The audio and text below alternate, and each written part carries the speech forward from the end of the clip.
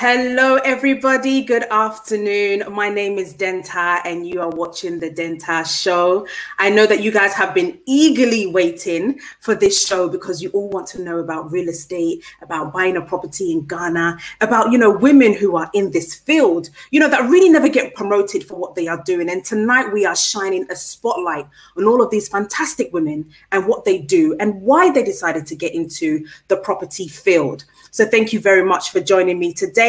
I hope that last week you enjoyed the Raising Strong Female Leaders in our community. We had Roberta Annan on, we had Anita Erskine, we had Renee Q, we had Ebony, we had so many fantastic women on the platform sharing their experiences about how women can lead and how we can support each other in the community. So I think it's really important that as women, we support each other, that when you are in a certain position, you pull your sister up as you are going up into the field. And so thank you so much for joining me on the Denta Show tonight. And I must say a big thank you to people who are sponsoring my show. I mean, it's fantastic when, you start off your live show and people just jump on board and say, you know what, Denta, I want to be a part of this. And can you promote my product for me? So a big thank you to Cassie's Classics for this amazing, she's done her own all-purpose seasoning and she's done her own pepper sauce and shito. She's a 25-year-old. She started when she was 24. And decided to make these products during lockdown. And she's doing fantastically well. And I wanted to promote her. So Cassie, well done. You can go onto her website. I'll put it out on my comments box and you can go and order one. I mean, she's doing so well. She's got even jollof seasoning. I know you guys want to have some of that jollof seasoning. For those that don't know how to do the jollof well, if you use her seasoning, boom, you're gone. It's going to be fantastic. And again, I want to say a big thank you to Vesta London Beauty for her lip gloss, her lip glaze, as she calls it. Thank you so much for supporting the Denta Show. And, I've got a beautiful necklace by Ahinima. She is Dorothy that makes these necklaces. She's based in the UK. This is Sankofa. She does all of the, Jinyame necklaces. And I just want to say a big thank you to Dorothy. You can find her on Instagram. Is AHIMA_jewelry. And I'm wearing it today. I hope that you like it. We're promoting, these SMEs that are doing well in our community. And so, yep, you're ready for the show. Let me know where you are watching the Denta Show from. Where are you? Are you in London? Are you in Ghana? Where are you right now? Let me hear from you. And I also want to say a big thank you to TapTapSend.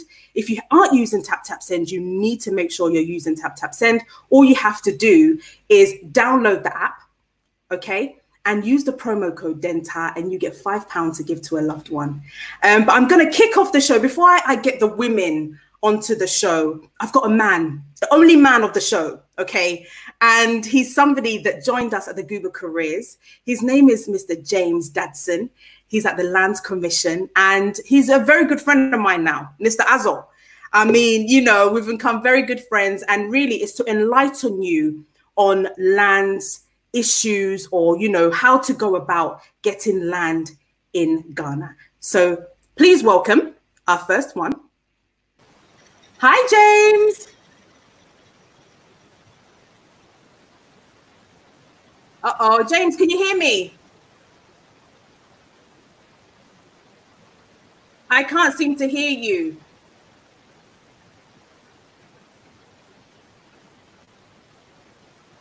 I can see you, but I can't hear you.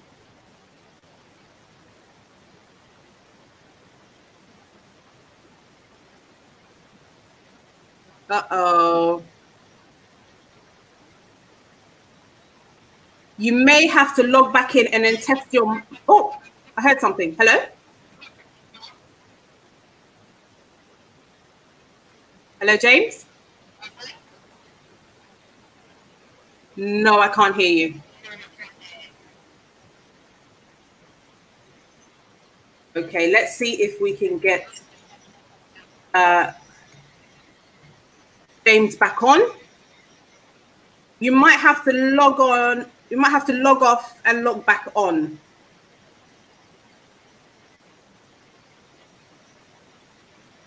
Let's see if he can try and log back in. Okay, so I was just telling my beautiful ladies that, you know, I bought a property when I was 21 years old.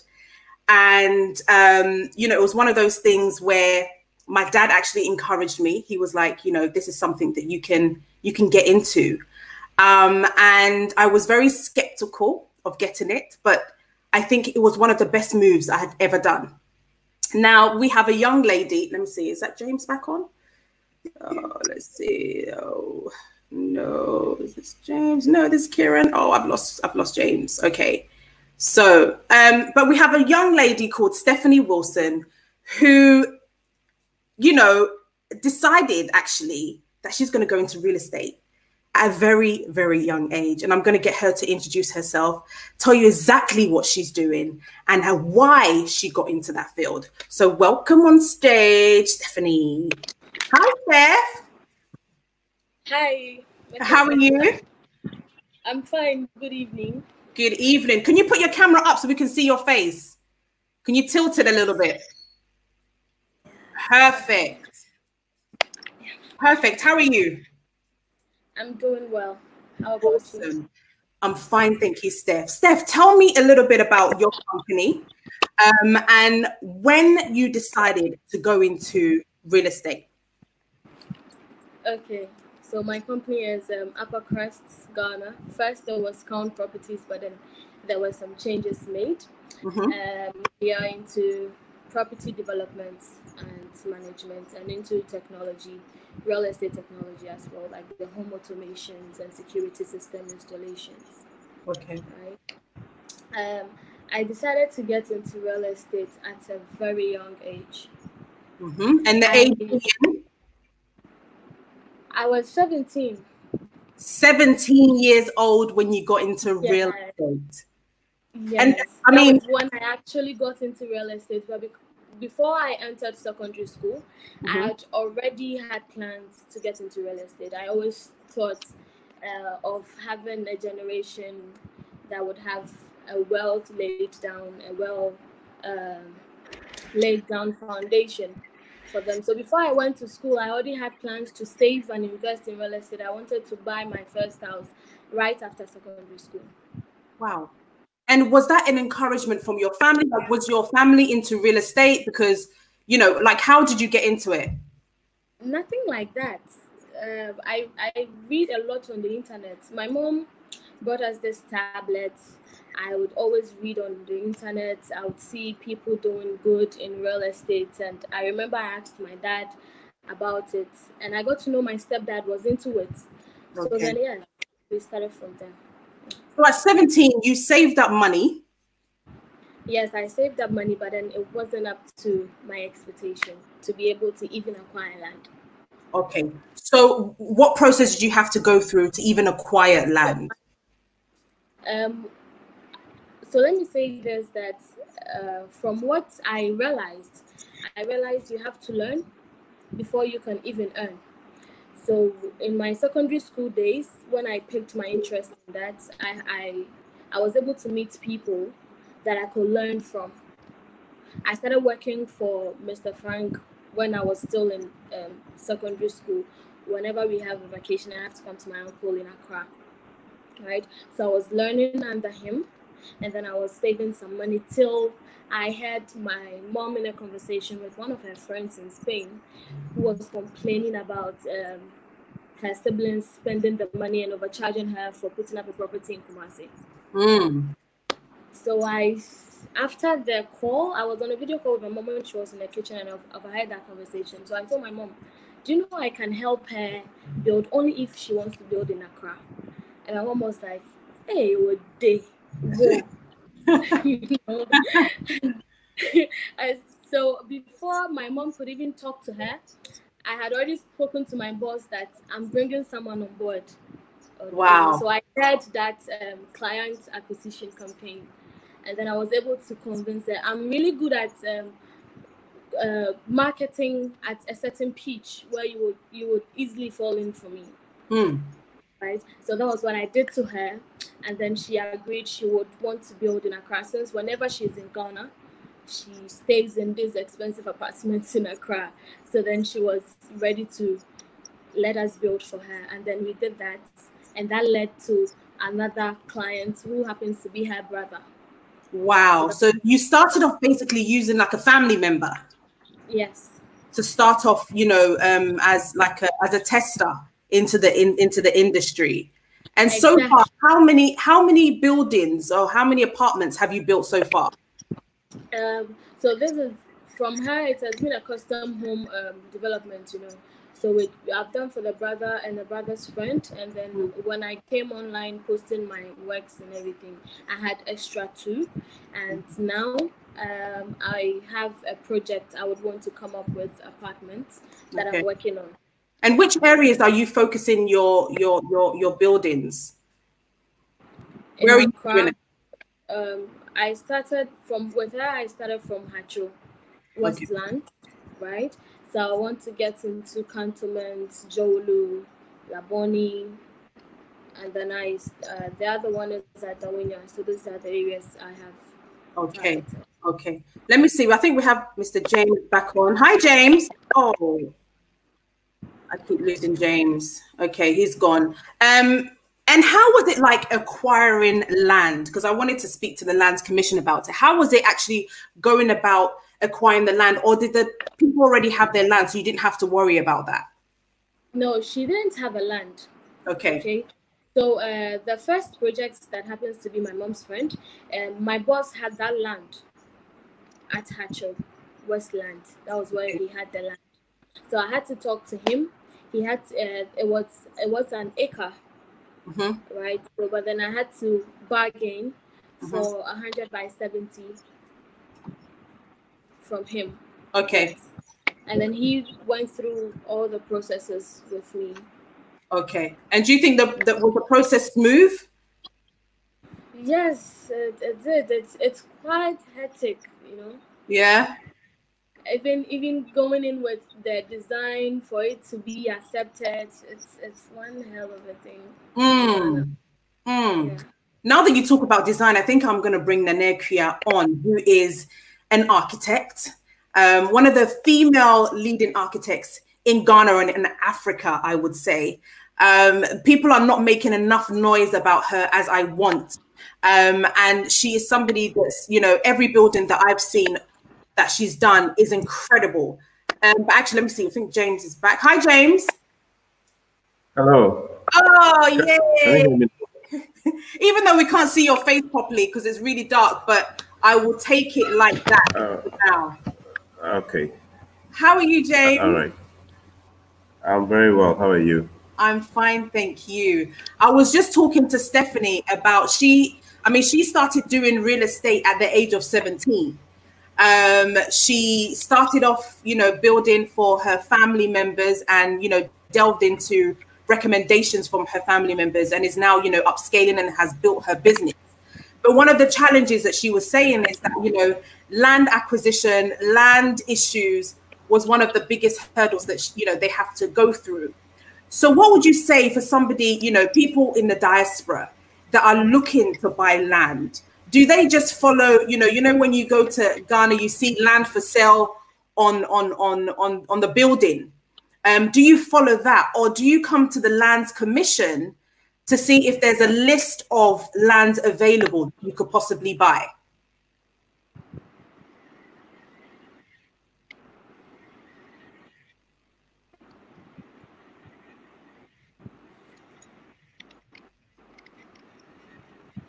Oh, let me see. James.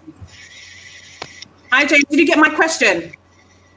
No, I missed all of that. If you can. Okay. So somebody from the diaspora who is, you know, wanting to buy land in Ghana has come to Ghana, has seen on a building land for sale.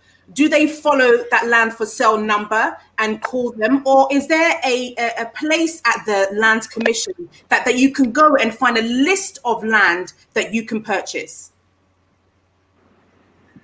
Thank you very much. So you can actually follow that telephone number. Okay. But when you go, you have to be given documents covering that property. Okay. And then with those documents, you will take them to the Lands Commission and you'll be advised on what is on. So for example, you can have a property up for sale in airport residential area. And in airport, they are all government lands and they are on leasehold basis. So it's an interest that will terminate at a point. Okay. James, can you hear me? Hello. Hi, James. Yes, you were saying. Hello. Are you back? Yes. Yeah. Can you hear me? Yes, I can hear you now. Can you hear me now? Yes, I can hear you. I can hear you. I can hear you, James. So typically, somebody wanting to buy land. Hello. How long is the process? So they would check. Mm-hmm. Yes.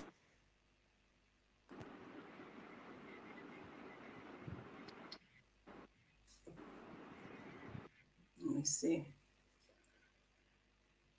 Let me see if we can get James back. I know that it's probably raining in Ghana. Nana, is it raining in Ghana? Nod your head and let me know. Is it raining?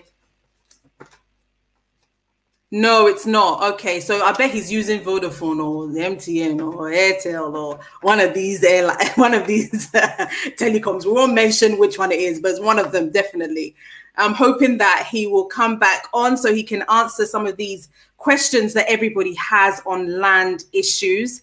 I want to know typically how long it takes to actually, get the process done of purchasing a land.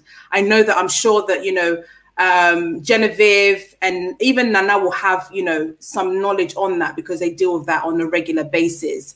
But let's see if we're able to get James back on. If we are not, we're going to move on very swiftly to Nana, the architect, and also a developer herself. So please welcome Nana Equia. Hi, Nana. Hello, Denta. How are you? Hello, I'm very well. How are you too? I'm fine, thank you. Cool. So Nana, I mean, when we talk about architects, usually it's kind of for men, we don't really hear a lot of women in that field. And so what made you, go into that field? Okay, so unfortunately, my story about how I got into architecture it's a little unconventional. My mother blackmailed me. Really? Wow. So yes, there's that, but of course, Mama knows best. In the end, it's like I can't imagine doing anything else because I'm an artist, first of all, artist at heart. And so, of course, and you were saying, whenever you've seen any project of mine. Hold on one second. I think James is back on because he can't stay long. So let me see. James, can you hear me? Hello. Yes, I can hear you. Okay. So if you can answer that question for me. I know you don't have long, so I'm trying to get you on so we can answer the questions. Yeah. Okay. Yeah, so I was saying that for all properties in Ghana, we have different types of interest, as in what title you can get if you buy property. So for government land, you only have a leasehold, which has maximum of 99 years. Same with the stool lands. Then for family lands and private lands, you could get a freehold interest. That is, you have it forever. Okay. Yes. Or they can also give leases. So if you get a property, the fact that the person has title over the land, you have to go beyond that to check how many years is remaining on that particular piece of property. So you can have a property in airport which originally had 99 years, but is run and we are left to say 30 years to go. You have to be mindful of that when you're going in to buy that kind of property. So you should know that you have only 30 years to go, and in 30 years you have to go and renew it and buy the entire thing, land and building, from government. So that is why it is essential that you go and check so that they can interpret to you what interest you are going to acquire if you buy that kind of property. And then also, you want to buy land for a particular use. So you need to be sure from the Land Use and Spatial Planning Authority or from the District Assembly where the land is situated, what type of user that land can be put to. So you can have a land for residential use, land for commercial use, land for educational use. So all of these you must know before you part with money for any piece of property. And typically, I know that even for myself, you know, you try to do the process, but the process seems to be very, very long. And typically, how long is it supposed to take for you know, buying a land in Ghana? So it also depends on what you are buying. If I am selling my land to you and I already have a land title certificate over that land, then we can look at a maximum of anything from 1 month. You can get it because it's just a transfer of one certificate from one party to another party.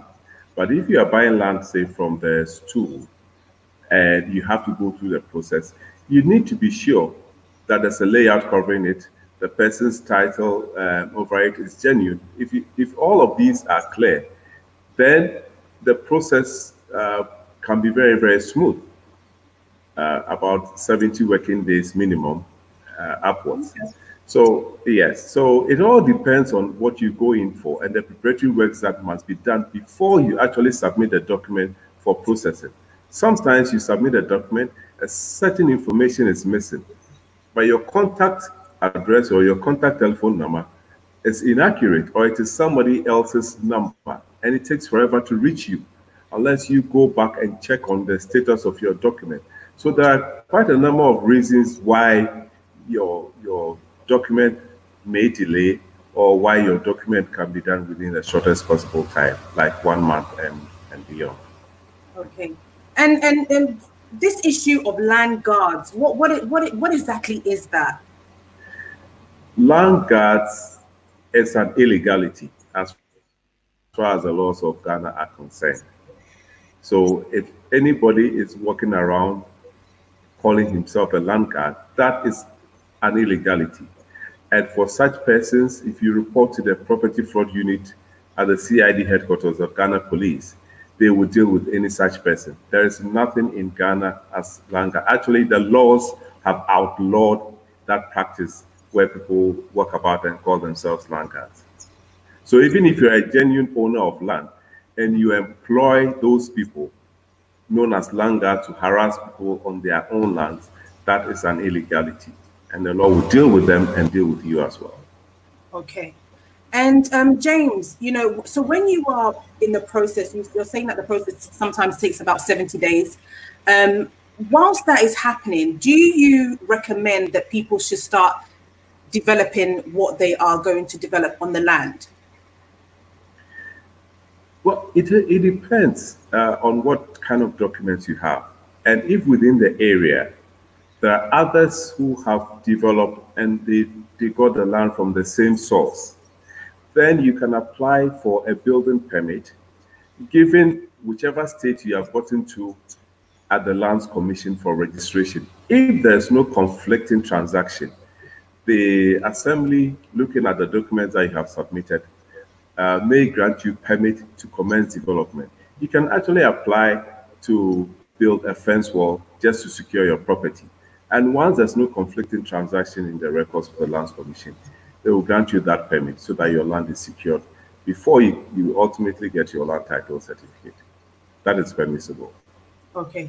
And James, at the Lands Commission, is there a pool of lands that are available for people to buy? So for instance, can we go online or can we come to the office and say, you know, Lands Commission, do you have available lands that probably people have said to you they want you guys to sell for them, or government lands that people can purchase? Is there a database of where people can go to buy lands from the Lands Commission? Thank you. The Lands Commission manages records on all recorded land transactions in Ghana.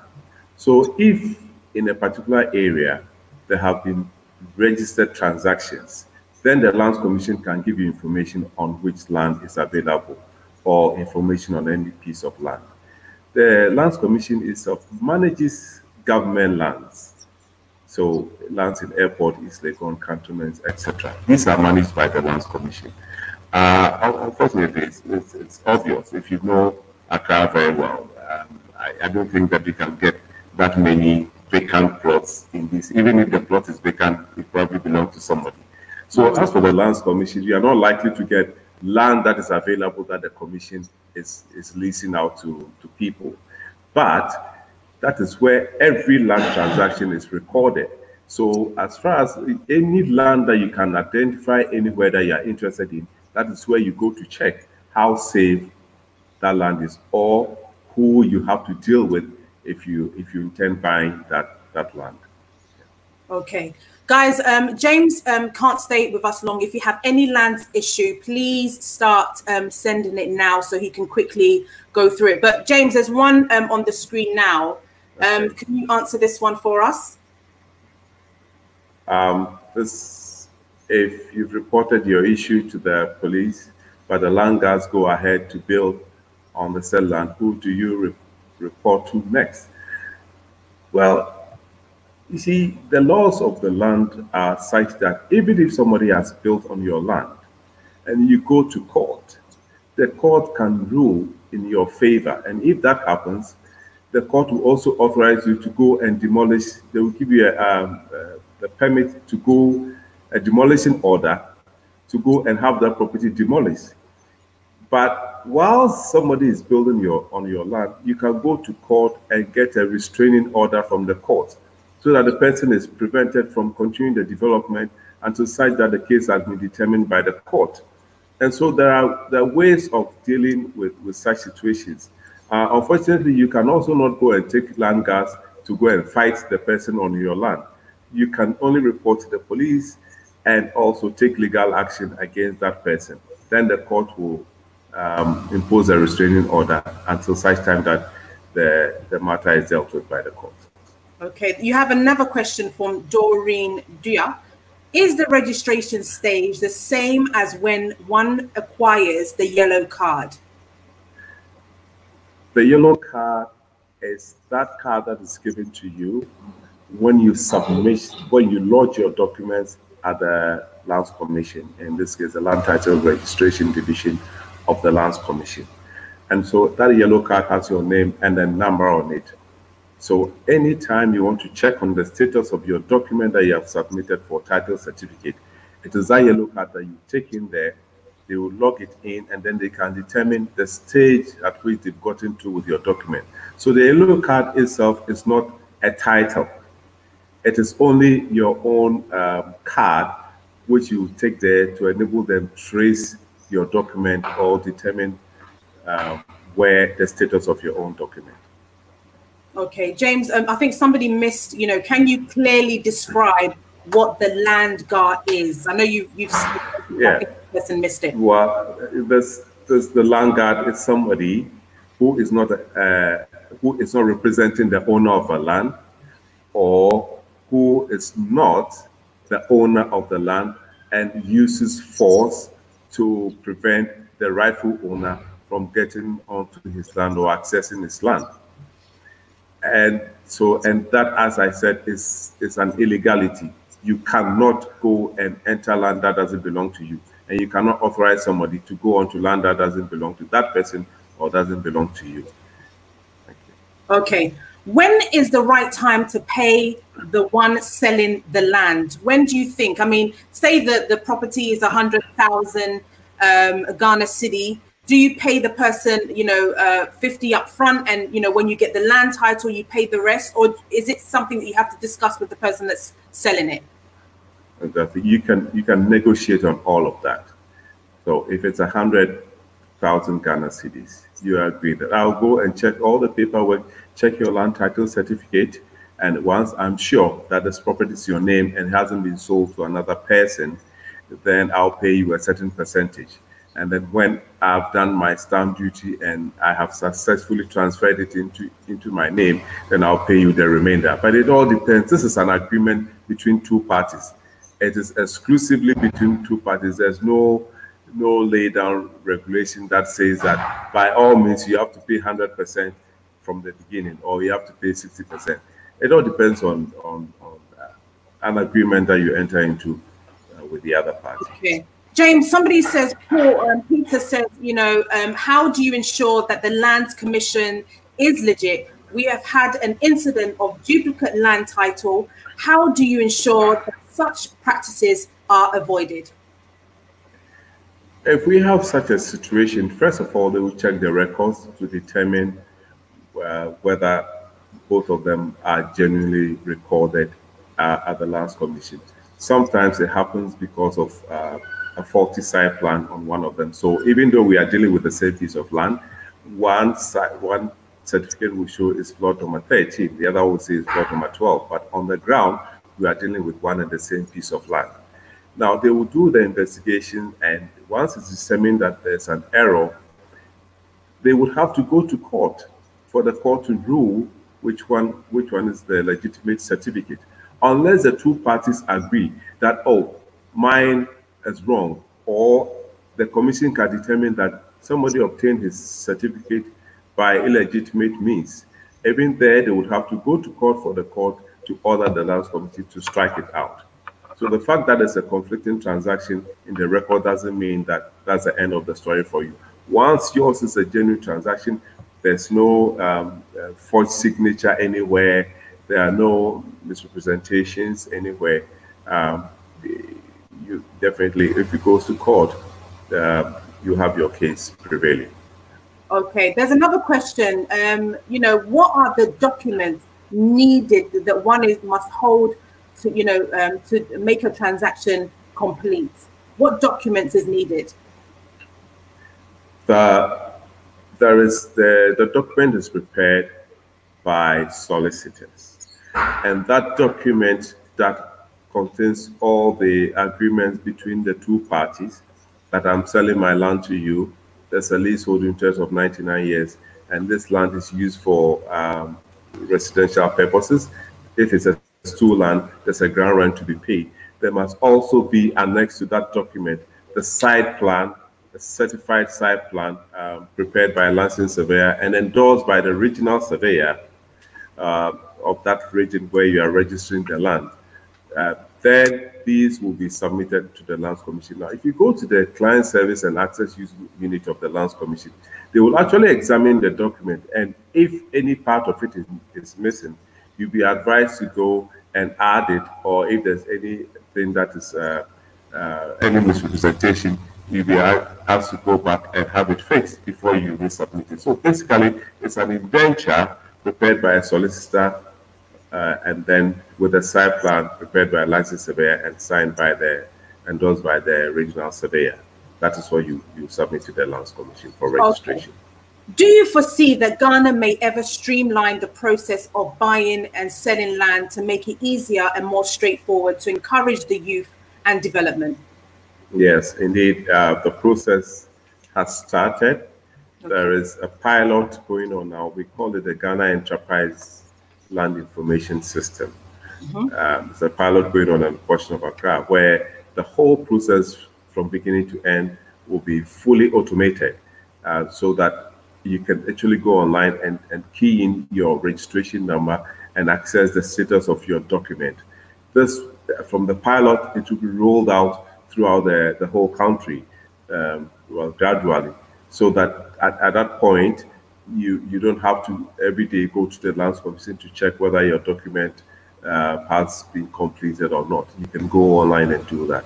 The process has started, and I'm sure very soon there will be enough publicity at every stage so we know what is going on. Okay, do you need to be a Ghanaian national in order to buy land or property in Ghana? No, you don't.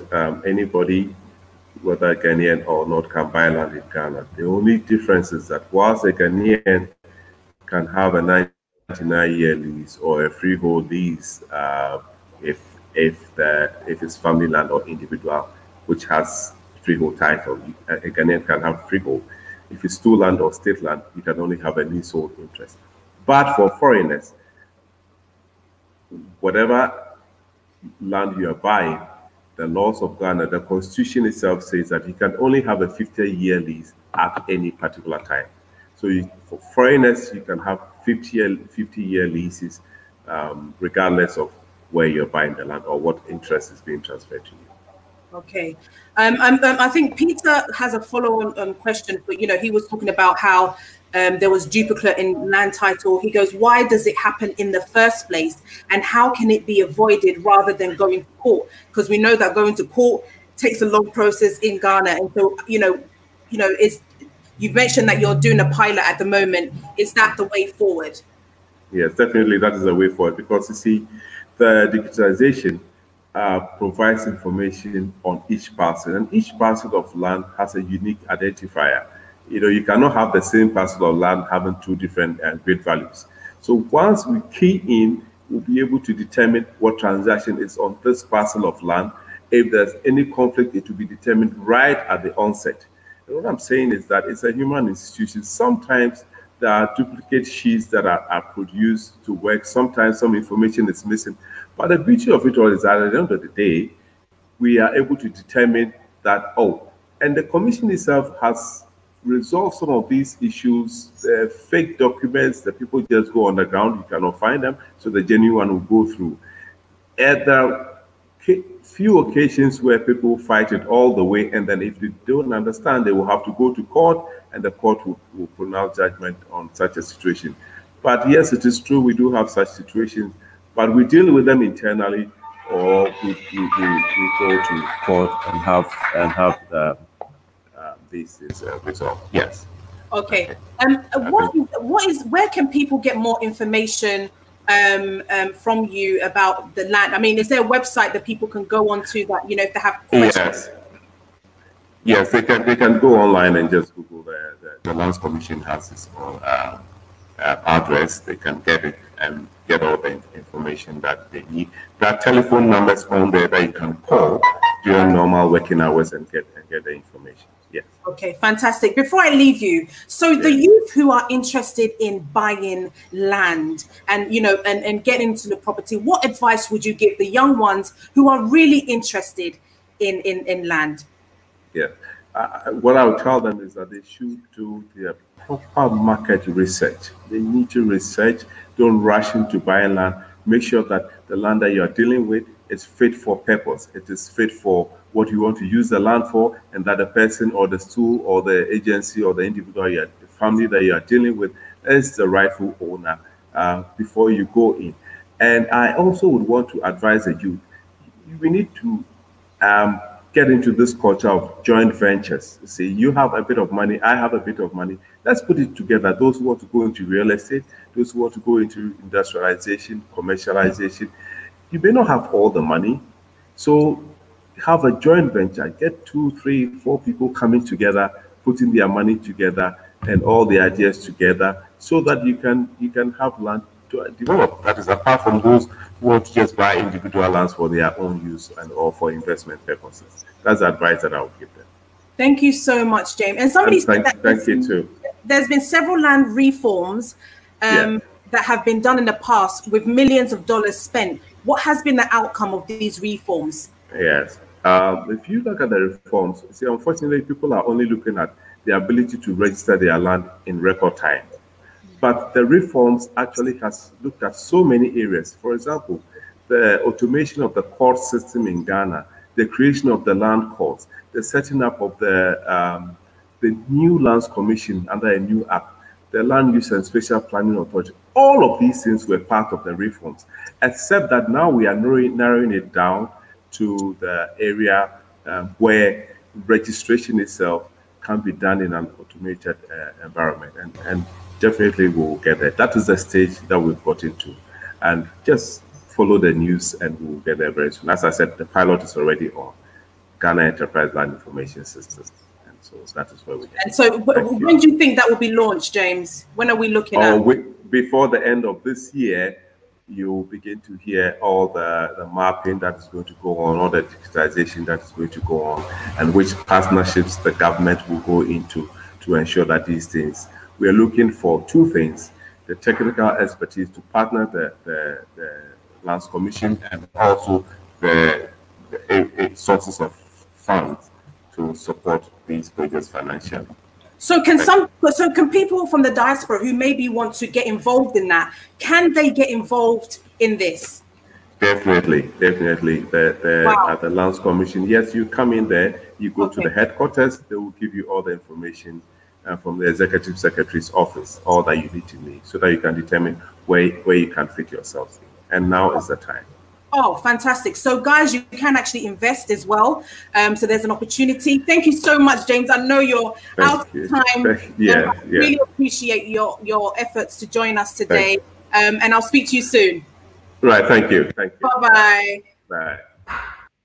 Oh, that was James Dadson at the Commissioner and the Lands Commission, and I hope that he has been able to, give you the right information. For those who are interested in investing and being part of that digitization that he's talking about, I would definitely get more information on how you can invest and how you can be a part of that, because I think it's a very, very important that this day and age in 2020, everything must be online. We're going through COVID-19 and we are seeing that actually, it's not about going to offices, it's about doing things online. And I think that it's well about time that we get this completed. He's saying that it's going to be completed by the end of this year, but they're still looking for funds and technical support. And so I think that these are some of the things that the diaspora can really, really get involved in. And so I would definitely get some more information for you guys, the people who are interested. I hope that he was able to answer some of your questions that you had.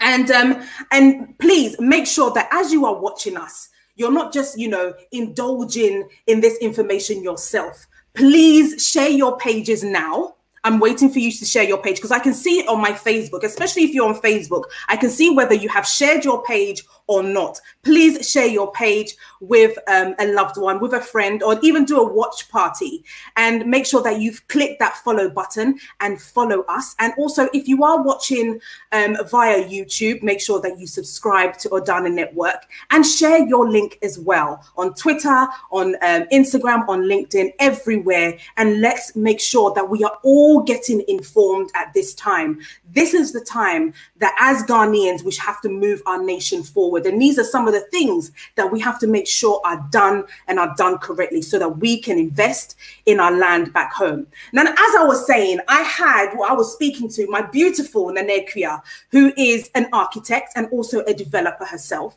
She's somebody that is really championing and doing so well in our community, and not enough light has been shining on her. And I think that this time around, we're going to put the spotlight on her and find out, why she got into architect. And I know that she said that she was bribed. Her mum was just like, look, you need to do this. And I want to find out why her mum told her to do that, because that's not like a true Ghanaian mother. A true Ghanaian mother would be like doctor, lawyer, nurse, and all of that kind of stuff. Architect, I'm not too sure. But, let's hear from Nana Kia. Nana. All right. Nana. Yes, hello. Hi. Can you hear me? Can you see me? I can hear you perfectly, and I can see you as well. Nana, I was just saying that usually, our parents tell us, oh, you need to be a doctor, a nurse, a lawyer. Yeah. Those are the things that you come out. And so why did your mother, push you into going into this field? Okay, so like I said, it was blackmail because before, so I'm artistic, right? So from childhood, I would always be painting, I'd be drawing, and actually, like a typical Ghanaian mother, she was worried, like, where are you going with this art? so in heading towards secondary school, and of course, being the artist that I am, all I wanted to do was visual art. This was a problem for her and a couple of teachers, because you're also, good with the sciences, you're good with math. Why do you want to do art? Yeah. So this was a bit of a challenge. It was a family challenge, and my father was so supportive. And eventually, she heard from somewhere that I could actually do architecture with art. And for that reason, I was allowed to go and do visual arts. But that meant that I didn't have a choice. You are going to do architecture with it. Eventually, of course, so I'm one of those that started architecture having no clue about architecture. Wow. Wow. Like literally in the classroom, and I've never seen an architect before. Wow. Let alone know what they do. So wow. It's and for me it's like as an encouragement to people who find themselves in spaces like that. In my case, my mother blackmailed me, but it turned out to be really what I was meant to do, because I cannot imagine doing anything else. So wow. So Nana, you know, in the classroom, were there other women in the classroom, or were you finding that, you know, you were the only female in the classroom? No, so we did have some women, of course. For every year group, the women are so much less than the men. You have so many guys, and we started at 100. What would you say the ratio was? I would say like 1 to 5. Okay. 1 to 5. That's high, and we were supposed to be those with a lot more women. Like we had a lot more women in our class, but I would say something like 1 to 5. Eventually, though, not a lot of women continue to practice because the space actually becomes difficult for women to go full at it. So it takes eventually. Very few of us actually continue in the core practice. Most women branch out into other things. So that's how it is for us women. And did you learn everything in Ghana, or did you have to go outside? I mean, where was your... Yes, so this is one of the things also. So all my training is in Ghana. I get like and I'm sure that's where you're coming from, because you see my work and you see what we're doing, and it's like, and we get that a lot. Are you guys all trained here? Did you train in Ghana? Did you? I'm proud to say yes. I'm 100% trained in Ghana. So I'm one of those people. I'm one of those people that I did have opportunities to go outside. Most of my siblings trained outside, but I just had this strong feeling that there had to be those people too, who would stand up toe to toe, shoulder to shoulder with the rest of the world, who were trained in Ghana. Because when you find that when you go, when you look up people you look up to, most of the times have had opportunities to have something additional from outside. And then for those who don't have that opportunity, it's almost like, can we ever make it if we don't go outside? Please, I'm here. You can. You can very much make it, and make it at the top of your profession. Fantastic. Even if you went through it in Ghana. And for me, there's never been any regrets there. Is this one of your buildings? Is this one of your architects? Yes, one of my recent ones. Yes. So this is one of her designs. And yes. Is this another one?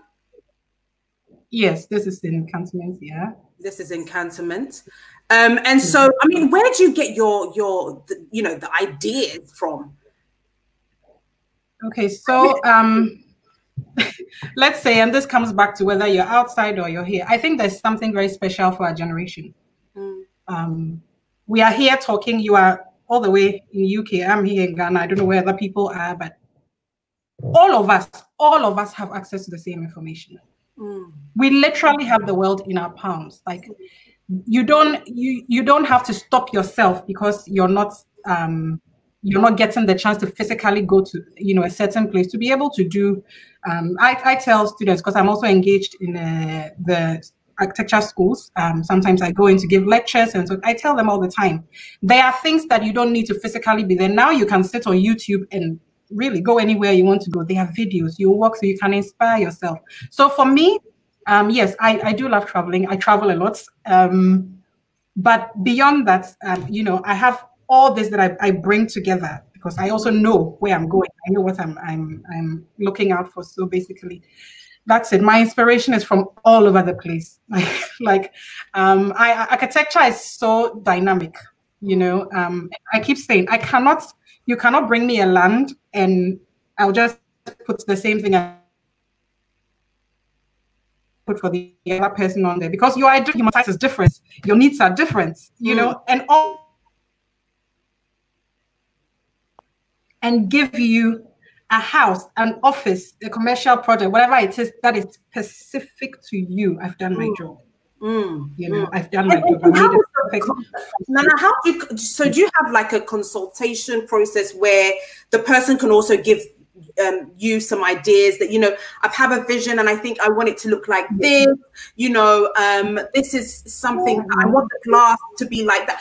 Do you get a lot of direction from your clients, or do you kind of say, no, this, do you kind of give them what you think rather than what they want? No, so it's a working process. There are some things that are fixed. So your land is fixed. How we will use the land, it's really, you know, the architect's vision and creativity. But at the end of the day, yes, you will come into, I call it the wish list. I advise people in selecting an architect. Unfortunately, we find ourselves in spaces where people select, you know, go around asking, how much will you charge me to do this? How much will you charge me to do that? And that becomes the reason for selecting an architect. At the end of the day, you know, it's creativity and it's design. Everybody has their style. So before you will go to an architect, research on them, look at what they are doing. We are in a field where we actually are not permitted to advertise. Our work comes from referrals. So go around, look at what they're doing. If you can, visit one of their projects, feel it. Okay, this is something that's looking like a direction I want. Because if you came to me and insisted on an architectural style that I don't align with for, you know, strong philosophical reasons, I'm happy to direct you to an architect who works in that direction. No problem at all. So you need to understand, and then especially for those going for homes. Homes are so personal, you know. So you will want to also connect with the architect personally. If you like the vibe, if they are catching on to, you know, what your vision is, because most of the times, and I tell this to my trainees, if a client comes to you and they come with their wish list, I want a glass this way, I want that this way, and in the end you give them what they could have done for themselves, then we didn't need to pay you. True. So yes. So in the end, and this is literally 99% of the time, when you've done a project, your client walks in and say, wow, I could have never imagined it this way. But it's exactly what I wanted. I just didn't know how to, you know, get there. And that's what I'm trained to do. The architect is trained to capture what you think you want and actually make it the way you want it, not the way you thought it was going to be. So that's really what we are here for. And that's the magic of it. And I always love it when we get that feedback from our clients. So, and Nana, you know, looking at what you've done so far, what has been some of your most memorable or favorite designs that you've done? You've like, or when people see it, they always call you to say, Nana, this one, dear, it's amazing. Oh, yeah, you know, almost, and this is like, I kid you not, almost every time we have this kind of reaction because we put a lot into generating what we do. Some people get surprised how much work goes into generating what we do. If those who know us, I mean, sometimes you come and find people working in the middle of the night because we just have to hit that mark. I'll tell you a story. Once I was being interviewed, and the interviewer asked, "Oh, so how is it? What's the feedback from clients like?" And really, literally, one of my clients, whose house we had just completed, had come down to pick up drawing or something like this, and had decided to walk into my office to say hello. He entered and he's like, Nana, I could never have, I love my house so much. Like when he started, he didn't think he could make much out of this house. Profile neighborhood where people buy in acres and build like, you know, the mansions of the mansions. And he sits in his one plot land and people with acres come around and try to like look through, or, you know, who did this house? Or, because that's how much we did this for him. And he and his family love and enjoy it. And at the end, that's our satisfaction. That you spend your money on it. And that's what people forget. You're going to spend a lot of money to build a house, whether you buy it or not. Yes. So it's almost like, and I use this description for especially for the ladies. When you are buying an expensive kente or lace, you are cautious of where you take it to be sewn, because if it goes wrong, that's a lot of money going down the drain. Yeah. People forget So instead of going around looking for, oh, who will charge the least, or I can get some draftsman to draw something, you know, I'm just doing a plan. No, that's your investment you are putting there. In fact, maybe when we go around and come back, I gave a talk in my church about, you know, basically young people going into real estate, either building or buying, and basically like a guideline for how you go from, you know, point A to point B. If we'll come back to me, but if we do, I'd like to share some of the insights from there. No, definitely. And have you gotten, you know, oh, I thought you was a man, or like, you know, did you ever get that? Oh, yeah, like our favorite, eh? because also we do have an unexpectedly, you know, large number of ladies in our office, and people don't expect that. So, and we are not. How many ladies do you employ? How many ladies do you employ? So we used to be. Well, in total, we're about 52 staff, and of the 22 architects, we had maybe 12 or 12 women. Okay, and so people don't usually expect, and well, management, also myself, my partner, most of the higher executive. Yes, so it does. We do get very much that reaction, especially when these are people who have seen our works, or they've come from a referral from a major project, like, you know, this is a big project, and then they come and it's us lovely ladies. Yes, that's behind it. Yes, and it's even better when our engineers, because one of our engineers is here, the other one couldn't join us. Yeah. But our engineers are also women, and it's like, it's just what, you know. Fantastic. And I mean, I've had the privilege of seeing some exclusive designs which hasn't been released yet. I've seen the Greenwich Meridian, the design plan, and I can't wait for people to see it, because it is incredible. I mean, what you guys have done, and you know, when it comes to life, it's just going to blow people's minds away. And I'm just so encouraged that, you know, we have leaders who are women in this field that are doing amazing things. And for us, as you know, young women that want to go into that field, if even there's a young person that wants to go into architecture, what would you say to them? Okay, so architecture, like any creative field, is a passion. This is a 6-year course in the university. Wow. After which, being a doctor, you have to do a mini course. I know. Wow. I know. Wow. So yes, it's a 6-year course in the university. That's 2 times secondary school. Wow. And after that, you have to do 2 years apprenticeship, and then be qualified to write your licensing exam, which is another, you know, hurdle. Most of us, I mean, people wait years to get to that, but that's where you actually get licensed, and you have like a stamp. I mean, at this point, you're like, you just go around like I'm the king of the world, because now you have the stamp. But yeah, that's an 8-year journey. And typically, before you can start a firm, you should have worked for 10 years. What? So yes. So it's I mean, things are where I'm on the council of the Ghana Institute of Architects. So I'm involved now in, you know, architecture and how we're changing things a bit to bring it into today a little bit. So it may not take 10 years and things like that, but it is a regulated industry that requires a lot of and that's why, for example, we don't advertise, because we don't want a situation where people are screaming in the back, you know, I do the best designs. At the end of the day, if you don't, and a building comes down, that's serious trouble for everybody. You know, if a building breaks, it's a big issue. And that's why I would say, for example, for every work we do, we'll have our structural engineers, mechanical engineers, electrical engineers.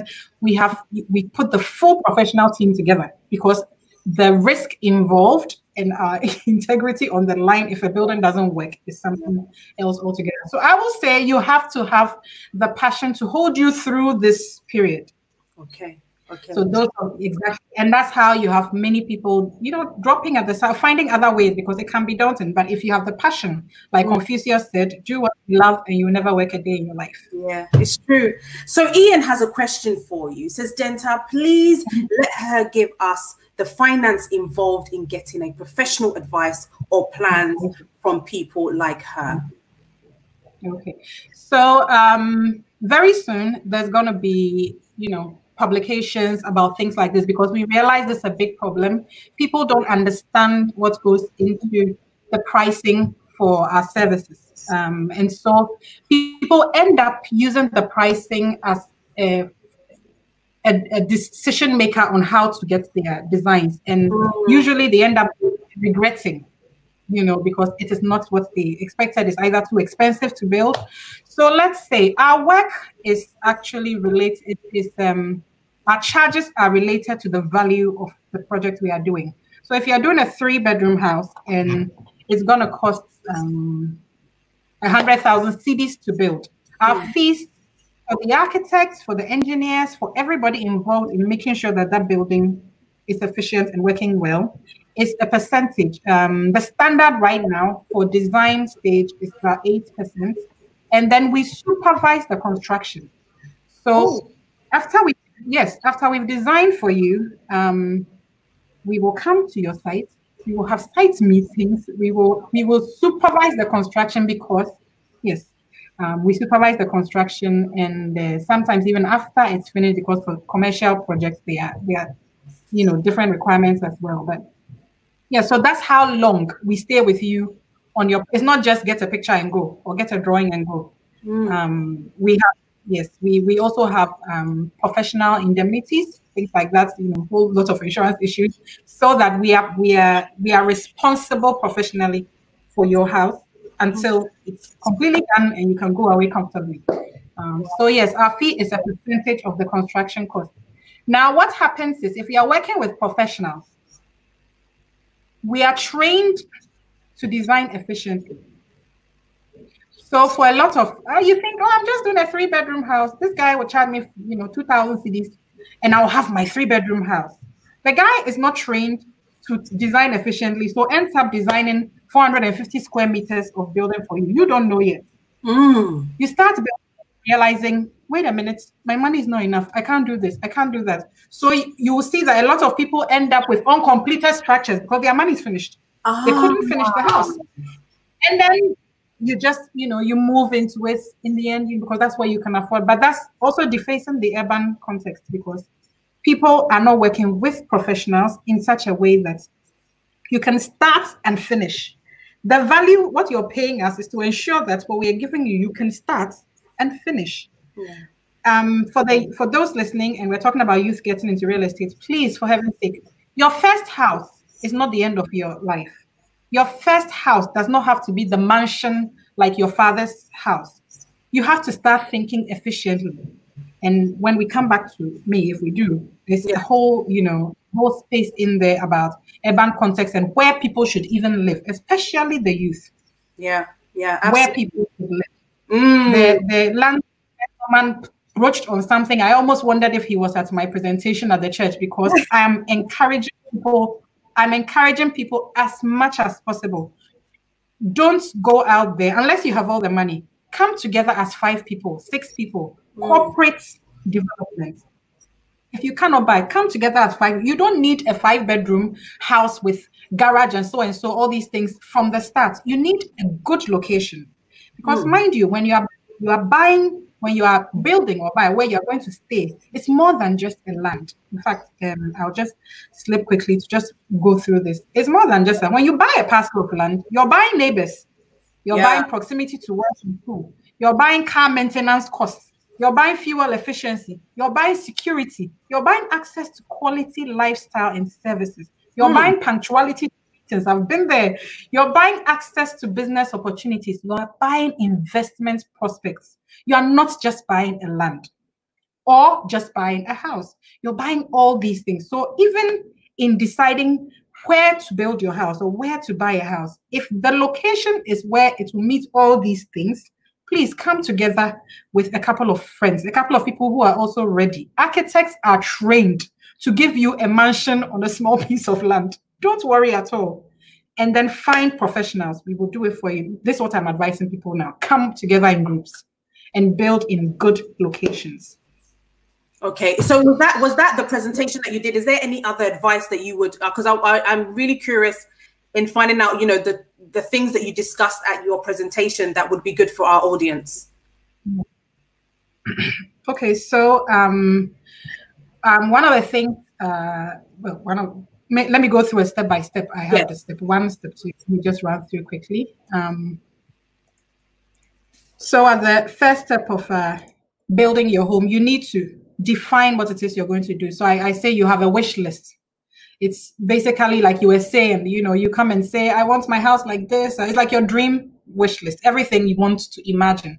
And what happens is your architects would normally pick all this information and rationalize it in a way that is efficient, in a way that is meets a budget, in a way that is works with your site, all kinds of things, and bring it back to you and say, based on this information, this is, you know, the best situation for you. So have a wish list. Identify your budget. It's important. There are so many costs that go into it. And then the next thing is to have a timeline. It's important. You need to start and finish. You have to have an intention to finish at a certain point. Then the next thing, the step 2, which is finding your sites, is like everywhere else, location, location, location. I already went through the list of when you buy a land, what you're actually buying beyond the land itself. The other thing was definitely buy in groups. With advancements in technology and engineering, people are going to need less and less space in order to live efficiently and sustainably. Guys, we are not our parents. Most of us, the most kids we have is 4. Denta, you and I are guilty. The most kids we have are 4. Our parents were saddled with nieces, nephews, cousins, all kinds of people. And, you know, to show where you've reached, these people, our parents had to build these kind of humongous structures, which in the end become, you know, ghost towns when all the children leave. You don't want to start life that way. You want to start something and finish and be efficient. So I advise associations, groups, corporate organizations come together and procure land together and build in, you know, portable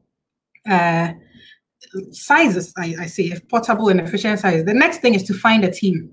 And in this team, you're talking about your architect, quantity surveyor, structural engineer, mechanical engineer, electrical engineer, plumbing engineers, you know, and then you come to surveyors and contractors. The thing is, you don't need to go out looking for all these people. Typically, the architect is leading the team. So if you find an architect you're comfortable with, they should usually bring on board the rest of these people. Your search for the perfect team starts with finding your perfect architect. Like I said, architects don't advertise, find them via referrals, social media, internet, search, or direct contact with Ghana Institute of Architects. We have an association where if you go and find, you know, someone there, you are sure you're getting professional services. Then assess their portfolios, identify and shortlist a couple of them who you like the way their design is. This looks like something, you know, I'm envisioning for myself. Shortlist a couple of them. And then number 3, conduct a chemistry test. I call it a chemistry test. Engage each one personally. Possibly request a visit to some of their sites. No problem. You are satisfying yourself that I'm comfortable to work with this person. Mind you, they are also satisfying themselves that they are comfortable to work with you. It's a two-way affair. And then you narrow down to 2 or 3 who connect with you on the chemistry level. And then and only then may you start talking about prices. So that you know that this category of people that I've found are going to give me what I'm looking for. And then you can start talking about how much will you charge me to do so and so. And then you select. By the way, it's illegal to demand a design idea from more than one architect for the same project as a means of deciding who you are going to choose without compensating each of them for the service offered. This is actually something that's going to also be coming out because this is an ongoing issue. And then, of course, the rest is quite technical. Once the work is done, there's going to be a whole lot of processes for getting your permit. But if you are with professionals, you shouldn't have a problem. It's when you are not with professionals that you will have a problem at this stage. But all the way to, and this one shocked me when I gave the talk at the church, that you actually need a certificate of occupation. When you finish your building, you need to get certified to actually use it. That shocked a lot of people. But yes, that is the case. You need a certificate of occupation to ensure that this building is actually usable. I think the rest are quite technical. I can leave it here, but this is basically a gist of where you go and how you feel about it. Fantastic. I think you've gotten, there was a question that Chrissy had put up.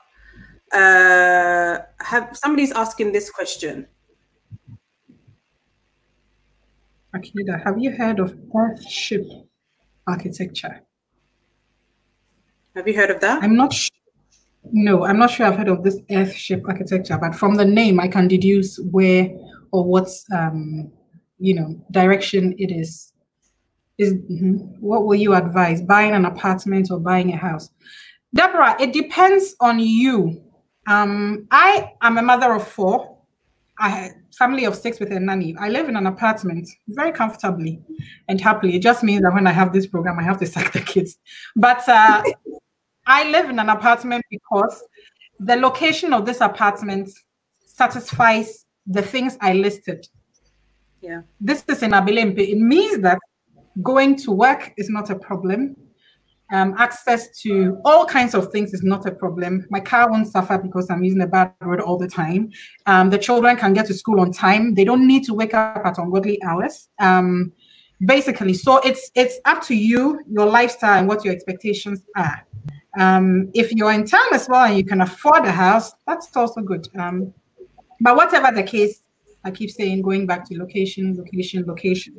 Having good neighbors, in my dad's house, they have a church just started behind the house, and it's a big problem because, it's one of those. So if you're, for example, we have estate developers here. If you're buying an estate, you're sure of the environment also, for your own betterment. Do you only work in Ghana or do you have projects in other African countries? We have ventured into other African countries. A couple of them are yet to materialize. In Nigeria, we started something in Sierra Leone just before Ebola hit and we ran away. Oh, wow. and there's a discussion in Kenya as well. Okay. All right. Fantastic. Yeah. So I'm going to move on to our other ladies who are eagerly waiting behind the scene. And I think I'm going to introduce because she's been an electrical engineer for over 15 years, and for me it's mind-blowing because honestly when I think about these roles, I just think about the man, and so I want to find out from her how she also got into the industry and why electrical engineering. So guys, welcome. Hi. Okay, so hi Denta. Hi. I had a muted mic. Yeah. Hi, Nanekia.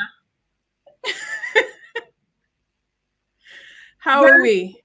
I wanna find out from you, like, how and why, basically. It's funny, but when Nanekia was speaking, I was just laughing in my head because I am an accidental engineer. What?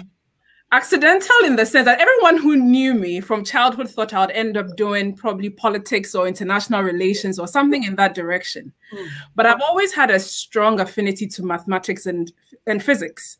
Okay. And I've loved the sciences. I've also loved international relations. And my idea was that I was going to go into work with probably the World Bank, go into policy advisory and things that would pretty much change the world. When I started doing engineering, I realized that there's a human aspect to engineering that we always forget. When we think of engineers, we think of the technical aspects and we don't realize that they're also solving problems. So when I figured that I was such a strong math and physics person and I still wanted to do this, my idea, when I entered university, my idea was to do a dual degree. And so do a dual degree where I would be an engineer and an international relations major at the same time. there was a reason why I selected the university I did.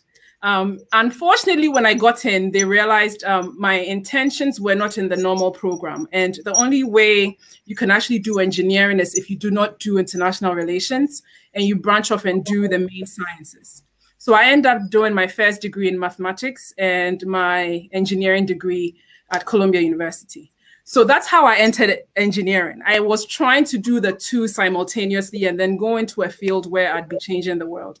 But I also had the opportunity to have a father who's a mechanical engineer.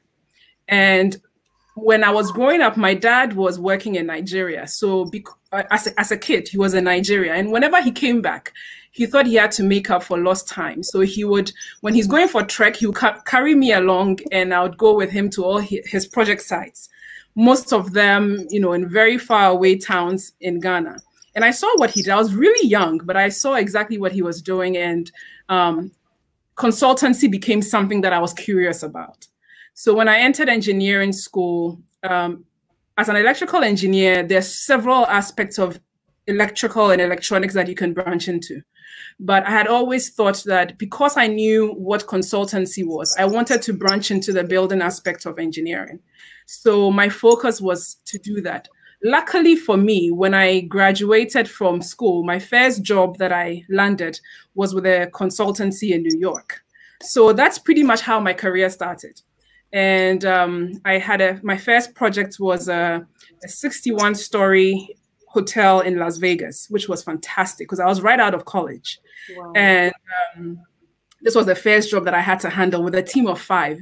Funny enough, all 5 of us were women as well. Wow. And it was a wonderful experience. I had to learn how to read the code because most buildings, well, buildings everywhere have to follow a certain standard and specifications. And you need to know the town and city codes that you're applying for the buildings. And I thought to myself, if I'm going to live here and learn the codes of New York and learn the codes of Las Vegas, when I'm ready to move to Ghana, I'm going to start all over to learn the codes of Ghana. So the earlier I move, the better. They were very disappointed when I spoke with my bosses, but I made that bold move after a very short period with my old firm, WSP. They actually happen to be my partners right now. So I left and then moved back to Ghana. And, you know, how was the transition from, you know the work ethics abroad, okay? You know that everything is kind of scripted in a way.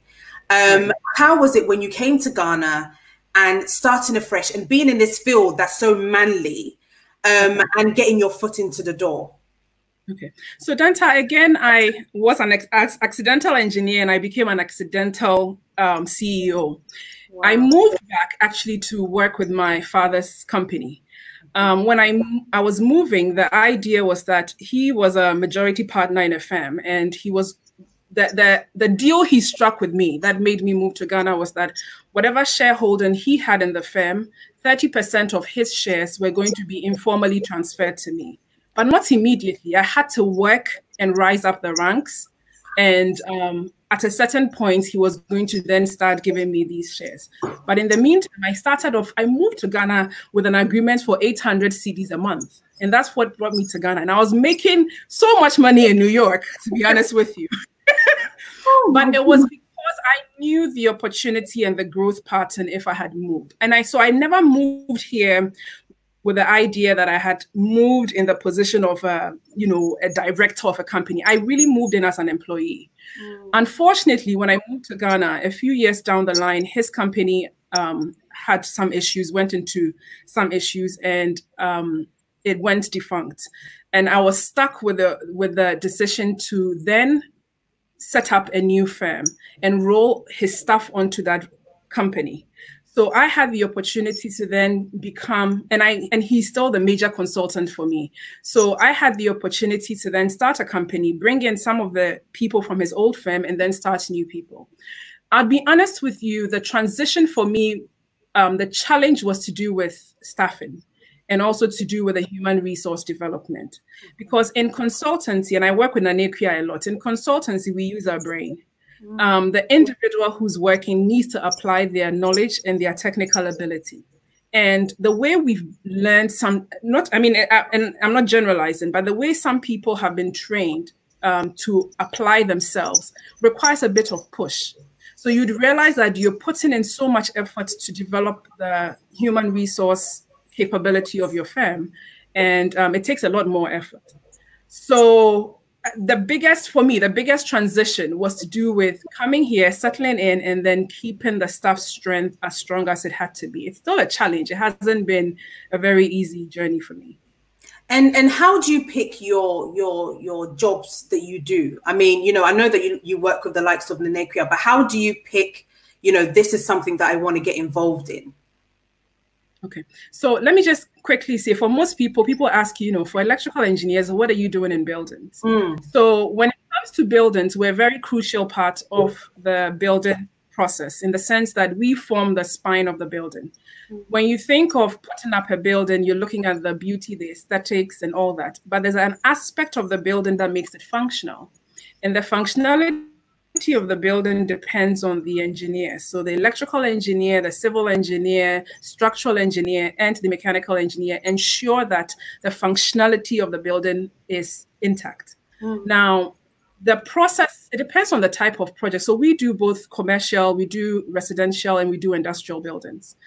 Some of our buildings requires, or some of our projects requires the input of architects. So that's to do mostly with buildings. We also do things like master planning, where we are pretty much doing engineering only, and we're not really working with architects. But in doing work that we work with architects, it's either you, mostly the architect becomes the project lead, and they bring on the projects and forms the consortium. So the consortium is made up of the same people I've listed, including a quantity surveyor. So that's one way of selecting your projects. The other way is to ensure that you always have a link to, so I work with contractors directly as well. So in design and build, we have teams where we work directly with contractors who have been approached to do certain types of jobs. So electrification, you'd have government projects where we have to deal with certain projects, you know, and we work directly with contractors. We work directly with clients as well. And yeah, do you have to be involved in the design process? So do you have to work with somebody like Nanekria as part of the design? Okay. Absolutely. Okay. Absolutely. So and I always say that most architects realize that it's important for us to start from scratch with them. The reason is that if they're putting up a building, and let me give you an example, a commercial building would require a plant room, a place where we're going to keep the panel boards for the electrical work.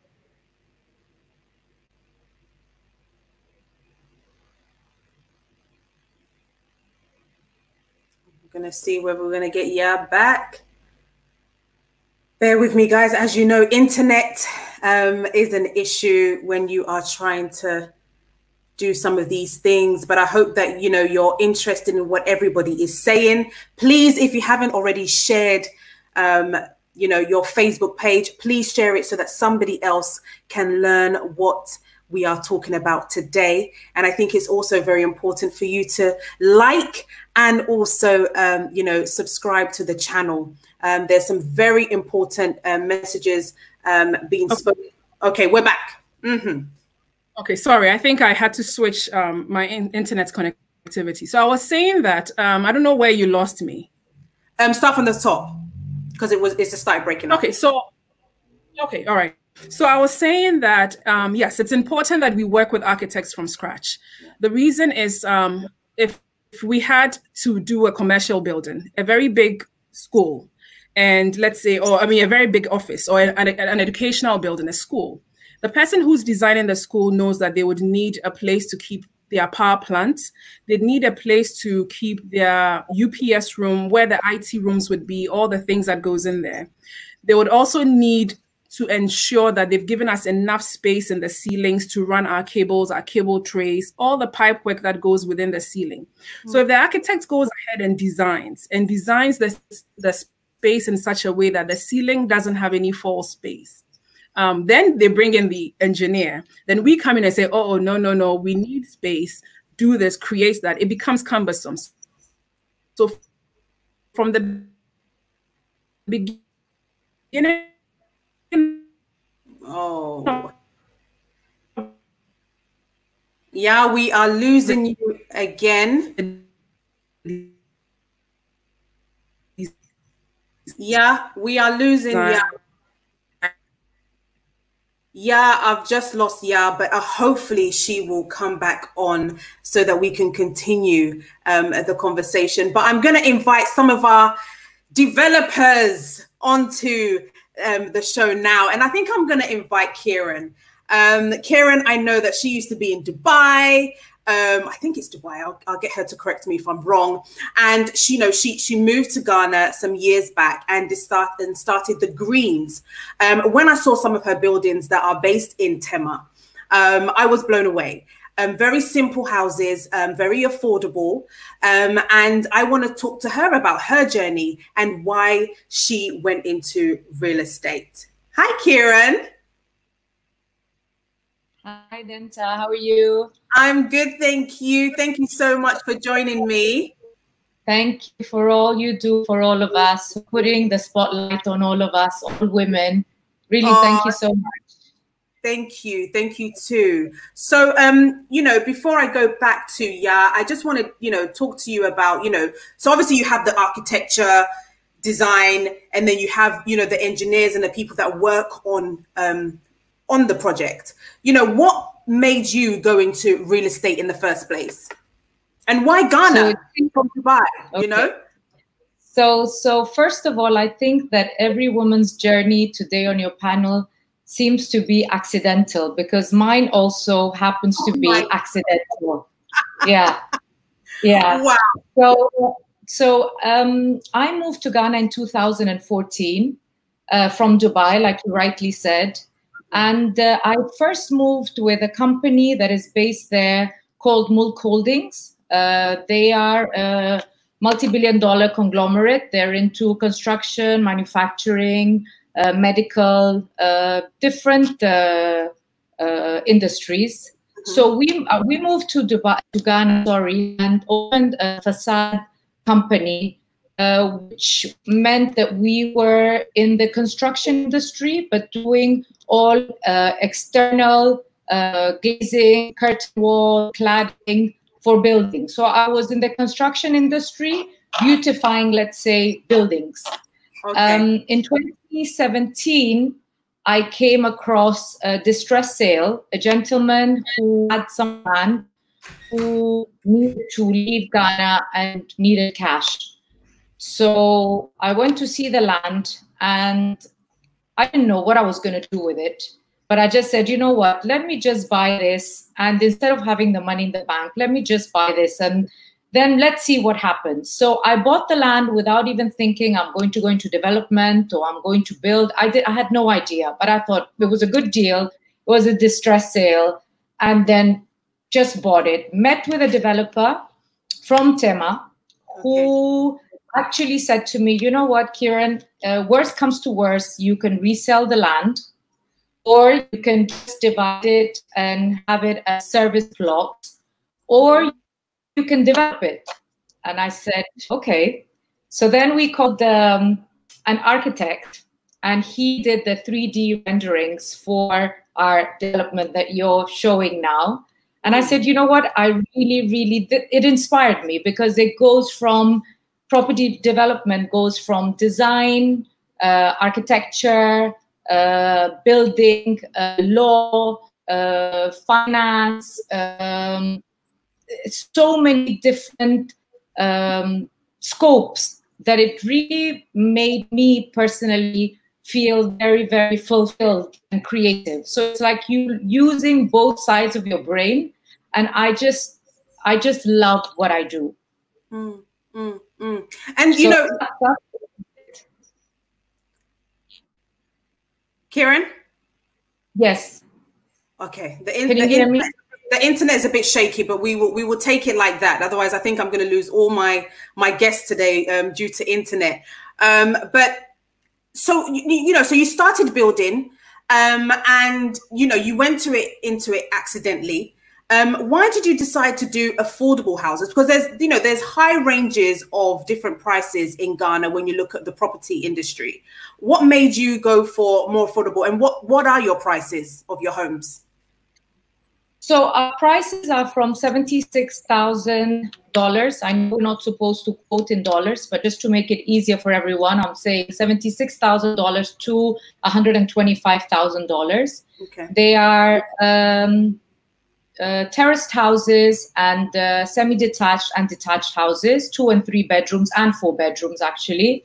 Okay. And I just think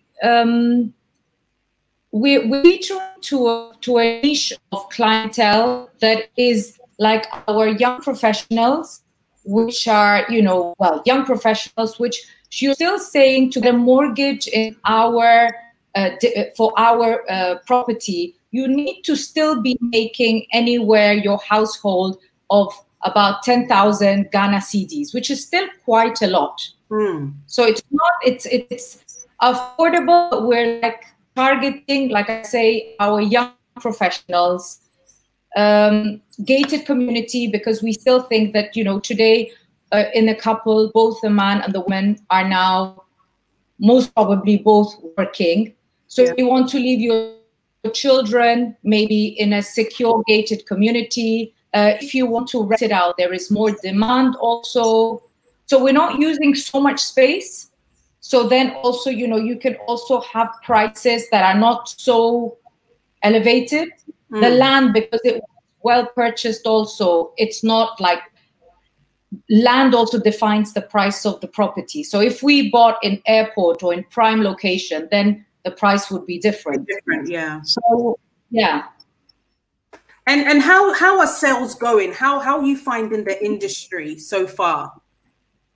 So what is really curious, Denta, which I'm quite surprised, is that since the lockdown, since COVID, people are really taking that leap to now start purchasing, which is really extraordinary. Wow. I'm so surprised. Yeah.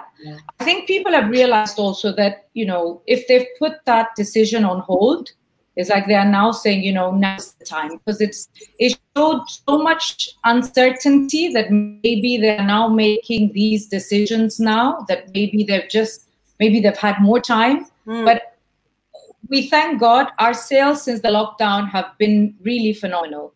Wow. Yeah. So how many all from the diaspora. All from the diaspora are coming to buy homes.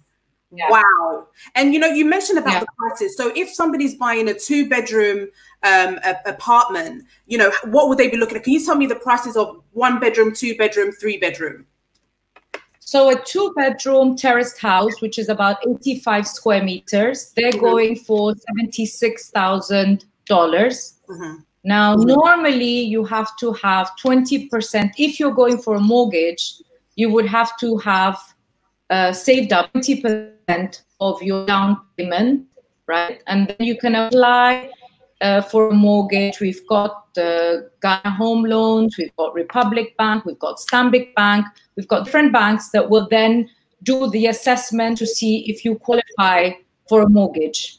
Okay. Yeah. So that's. So are you seeing more people buying cash purchases or mortgage? Both. Both. Okay. Both. Okay. So you would say that COVID-19 has been good then? It has. I shouldn't say it out too loud, but it has. Okay. So we are grateful. Okay, fantastic. We're going to come back to you with some of the questions that people are asking, but now I'm going to bring my very own Genevieve. I've had the opportunity of working with Imperial Homes for many years now. They have supported Guba, my organization.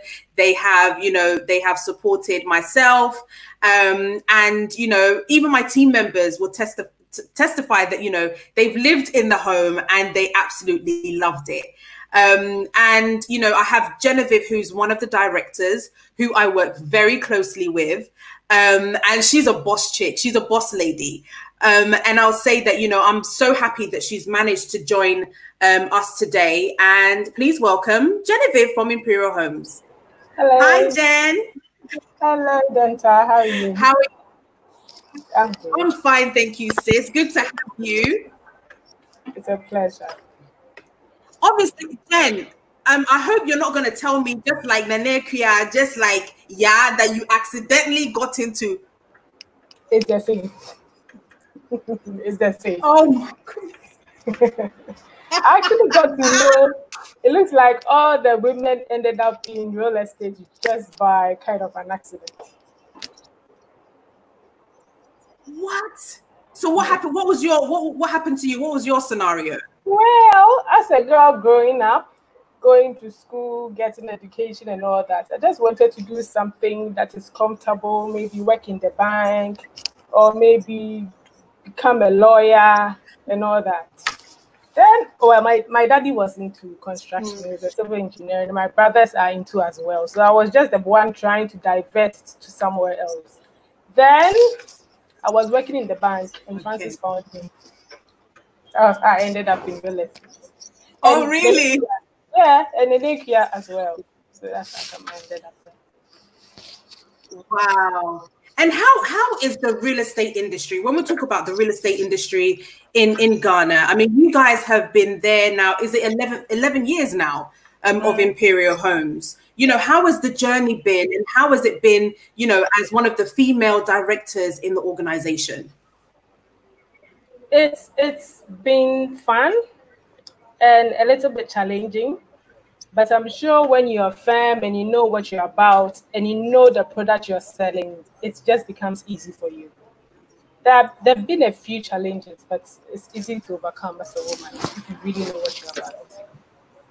So when somebody is looking to buy a property, what should they be looking out for? I mean, I know you have your own Imperial home. So when somebody's buying an Imperial home, what should they be looking out for? Well, Imperial Homes, we sell quality and space. You know, I heard the Greens saying, I think a 3-bedroom is about 85 square meters. That's kind of my 1-bedroom in Imperial Homes. So basically, we do sell space in the, what do you call it?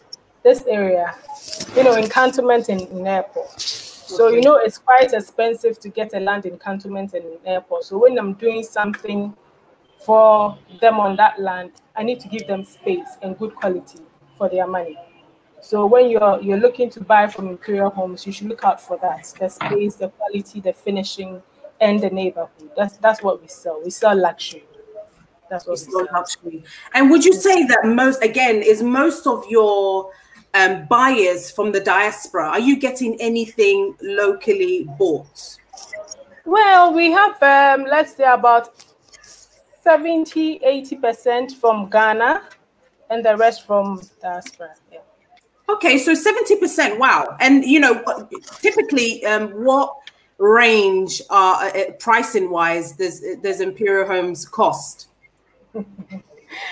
I'm not bragging, but I know it ranges, so you can give us a range. Yeah, okay, just within $150,000 and about $3.8 million. Okay.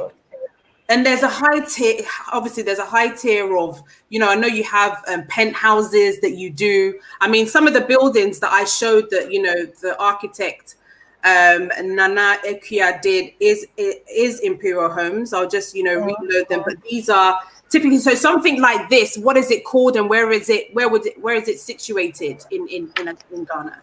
This is in Cantonment. Okay. It's a full house, 5 bedrooms with about 4 garages and all that. You know, the luxury dream one. Okay. We should be talking about $3 million for this development. Okay. And then something like this that you've done as well? Yes, in Cantonment on the Kakramandu Street. Yes, this is 3 and 4 bedrooms. I think we have about 1-bedroom penthouse and a 2-bedroom up there. Yeah. Okay. And for Bentley Oak. Bentley Oak. And the price wise? We sold this for $250,000 to about $550,000. Okay. Okay. So, Nana, I mean, what does it take? I mean, I have got somebody from Stanbic actually who's going to be talking about mortgages. Thank goodness he managed to join us today, because I know a lot of people are asking about the mortgage. But do you get a lot of people, again, do you get cash buyers or are you getting mortgages as well? We get mortgages and we get cash buyers. Mostly cash buyers and mortgages a few. Okay. Yeah, we work with stanbic, APSA. Okay. Okay. And somebody's asked you a question here. Do you think Ghana should be considering building more affordable homes for its people? Yes, I agree with that. And I speak to Naniki about it all the time.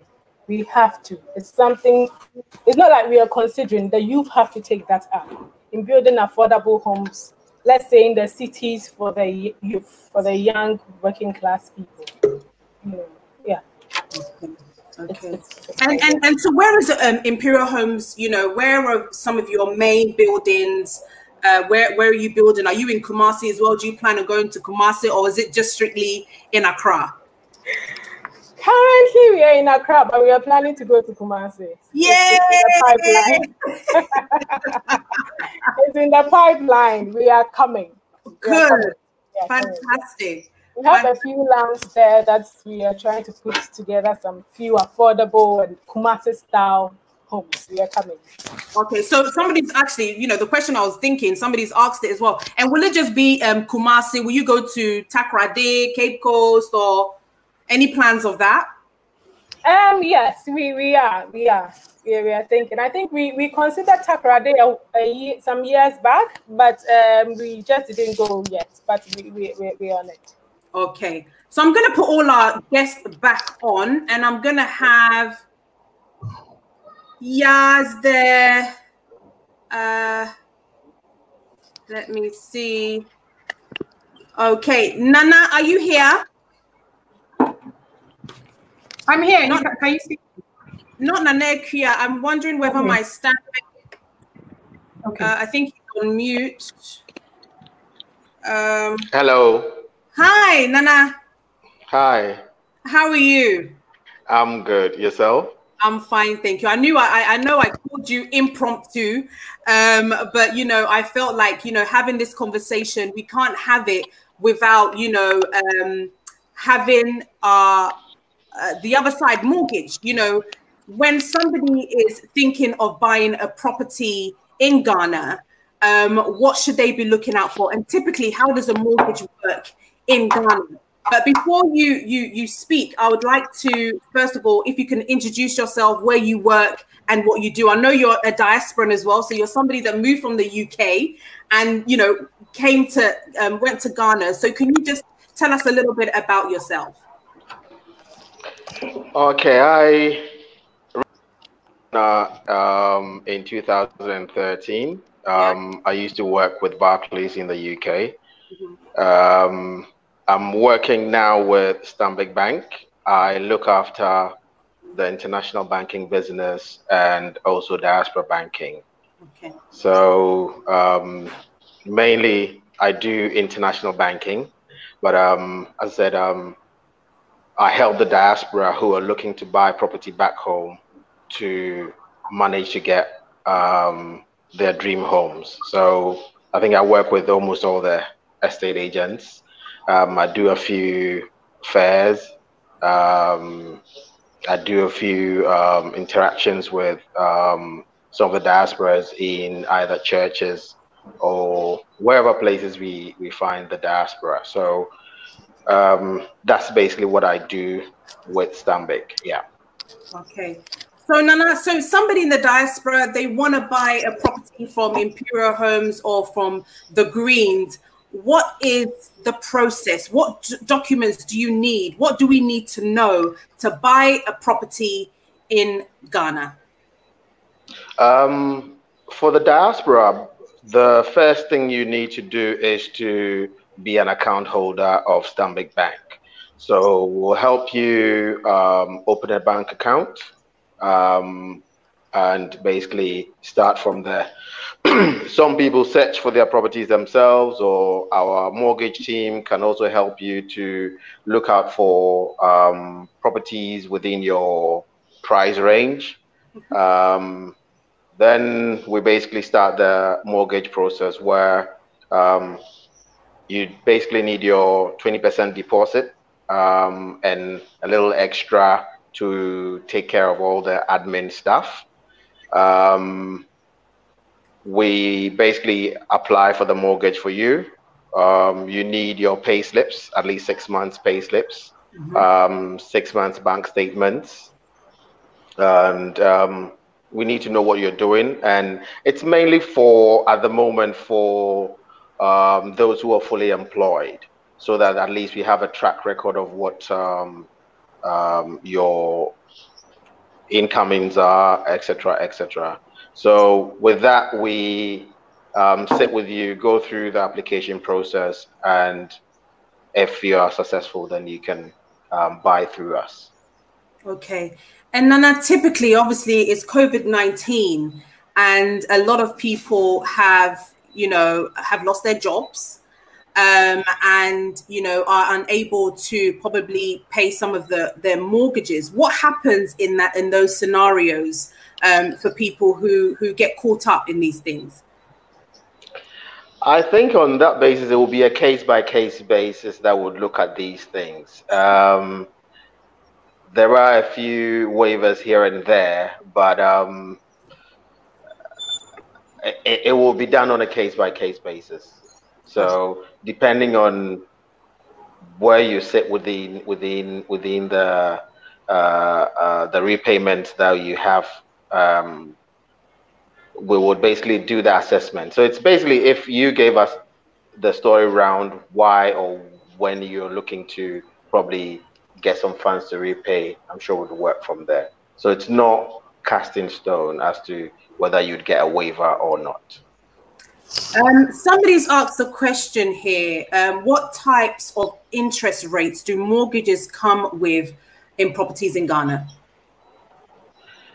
I think the rates are a bit flat, around 12.5% are the rates for the dollar. They differ for the city, but for the dollar, I think it's been level for quite a while, around 12 to 12.5%. Okay. Okay. And so typically, when somebody is looking for a property, can they actually just come to Stanbic Bank and you can actually suggest some property developers for them to purchase properties from? How does it work? What type of advice do you give for the diaspora? We can do that, but then it's not part of what we actually do. But I think because there's a good relationship with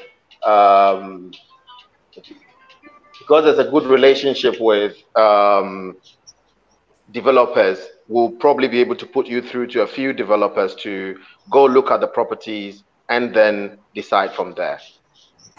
Okay. Okay. Somebody's put a question on here. I have always wondered if an individual who earns 2,000 Ghana cedi can get the down payment for family. Can they still get a mortgage, basically, with that?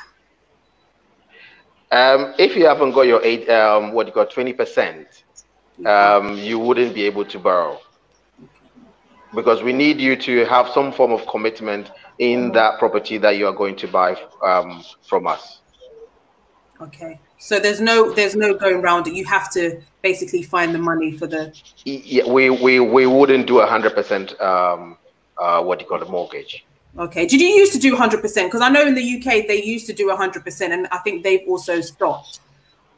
I think that's one of the issues that came up in the financial crisis around 2008. So it wouldn't be a responsible thing to do at this time. Mm-hmm.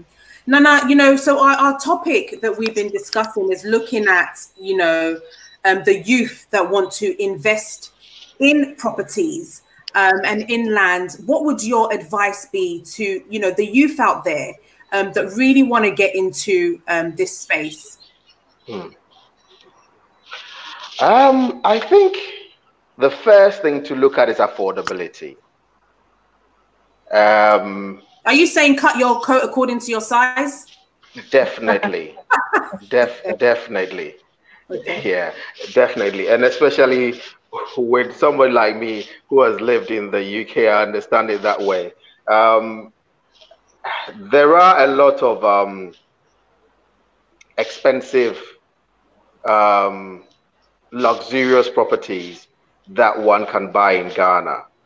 But as a person starting life, I don't think you fit into that category as yet. You need to be realistic. You can grow from there.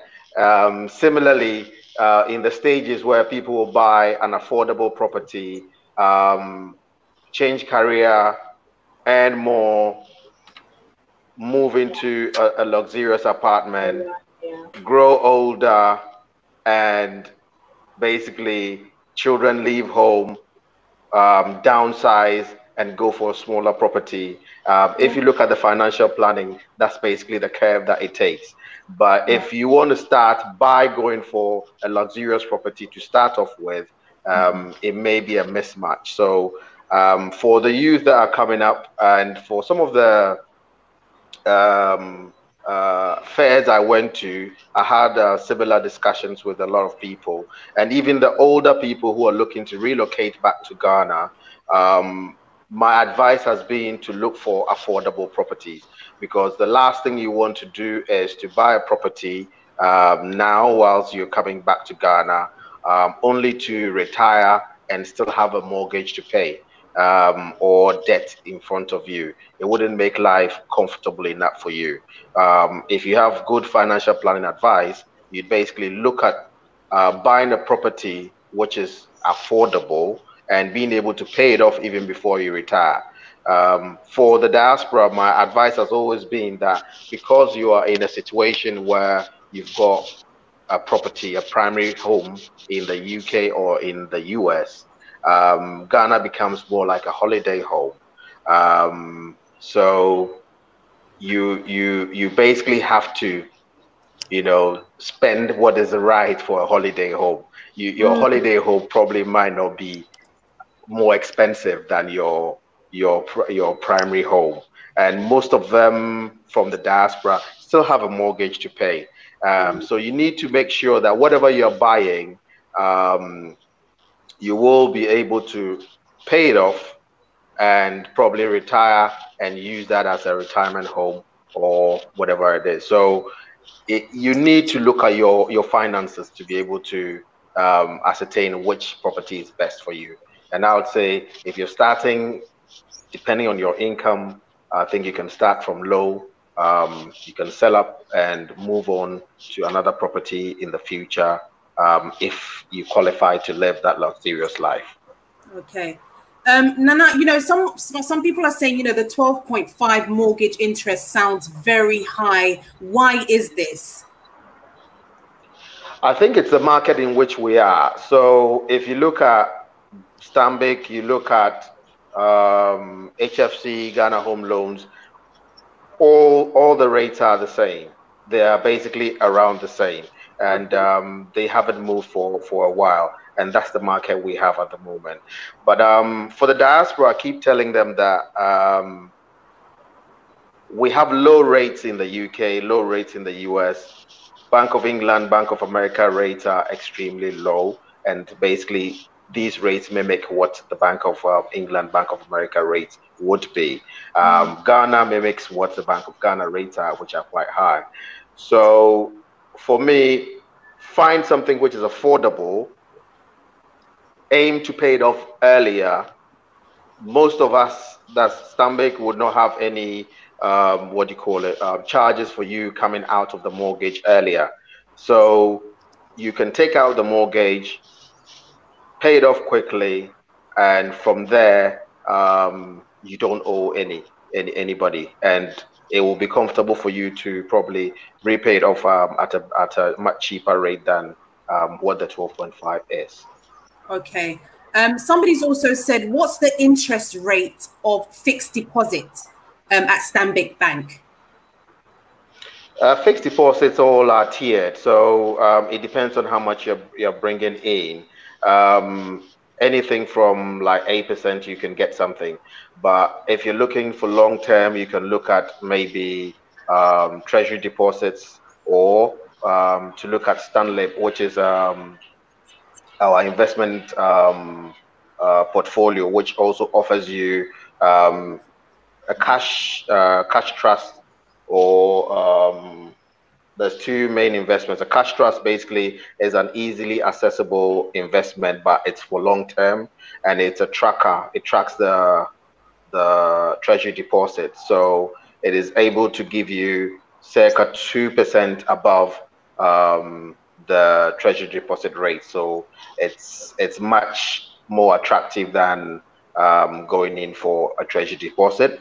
It has more liberty of taking out easily than you do for a treasury deposit. So you have more accessibility to those funds, and you have a better rate of return on that as well. Okay. Somebody also asked, do you have any distressed homes for sale at all? We do sometimes. We do sometimes, but we don't have a list of it at this time. But if there's somebody looking for any and they contact the mortgage team, they probably will be able to give you some names or some properties that are on the distress list that they could basically show you, and if you're interested, buy from there. Okay. Somebody said, Lucy Dudson is, so what is the actual process of getting a mortgage in Ghana? How long does it take? I know you mentioned about 6 months bank statement, but typically how long does it take to get a mortgage for a property? It takes a little while. It could take 3 months ish. Wow. to be able to get it. I think it's the documentation from like your lands, your surveys, and etc., which impacts on the time as well.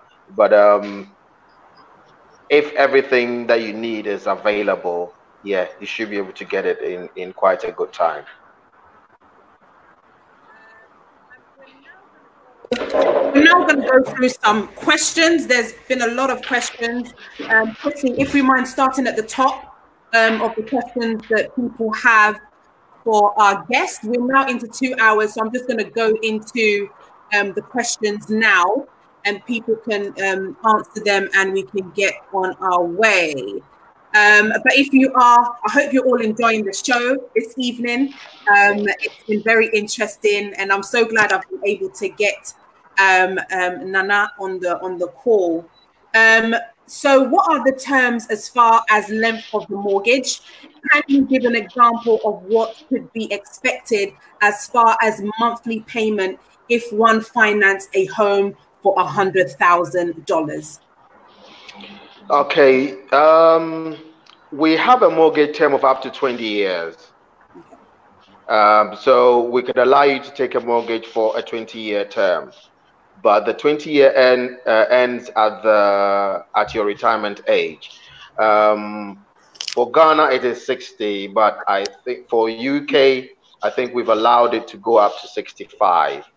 So depending on how old you are, if you were, let's say, 50 years, then you can only have maybe 15 years if you were in the UK. But in Ghana, you'd probably have only 10 years as a mortgage. For $100,000, I think you're looking not less than $1,000 a month is what you probably be looking at, and your $20,000 as a deposit for the property purchase. Okay, somebody's asked a very interesting question. Are there property auctions in Ghana? Do you know in the UK we have property auctions? Do we have this in Ghana? We don't have an established one. Wow, so that's something that somebody could actually set up, right? Because if Stanbic has some distressed homes that an organization that can set up and get all of these listed, they can then auction these properties for you. I think the banks normally use newspapers to advertise some of these properties that they've repossessed. So yes, definitely, if it's organized into one good unit, or somebody is there looking at those properties to sell, I'm sure, yeah, there could be a good market for it. Okay. Can you read Alberta's question? She said, what will you advise on buying a home, a house? Would it be better to build from scratch to suit the person? Anybody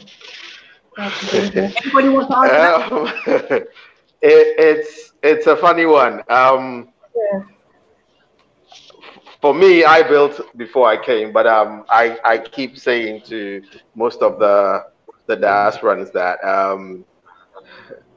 you have to be lucky if you want to build. It is a real hard work. Dealing with even the artisans is crazy. Very stressful. It is very stressful. Very stressful. So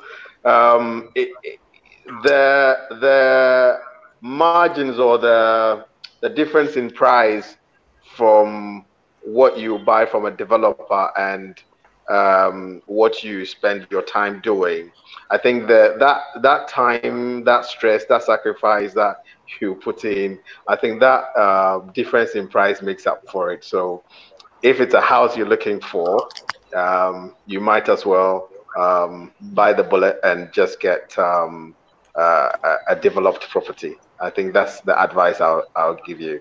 Yeah, and I'm not going to ask the developers also what we can do for those who are bent on building their own is, if we give you a mortgage, we can give you a mortgage to buy or to build the house. Oh, okay. So we do what do you call it? A mortgage facility for building, but then those funds are going to go to a contractor who's going to build that property for you. Okay. So we have an option for that as well. Okay, and somebody asks, can they apply for the diaspora bank account at Stanbic online? Is it online to open a bank account for the? They could. There's a little hitch now. If you already have a TIN number, then you can do most of the account opening online. But if you don't have a TIN number, you need to apply for a TIN number and use that to open the account. So that's where there's a limitation. Normally, if you speak to our customer service, hello. Hello. Yep, I can hear you. If you speak to the Stanbic customer service online as well, they'd probably be able to guide you through the application process.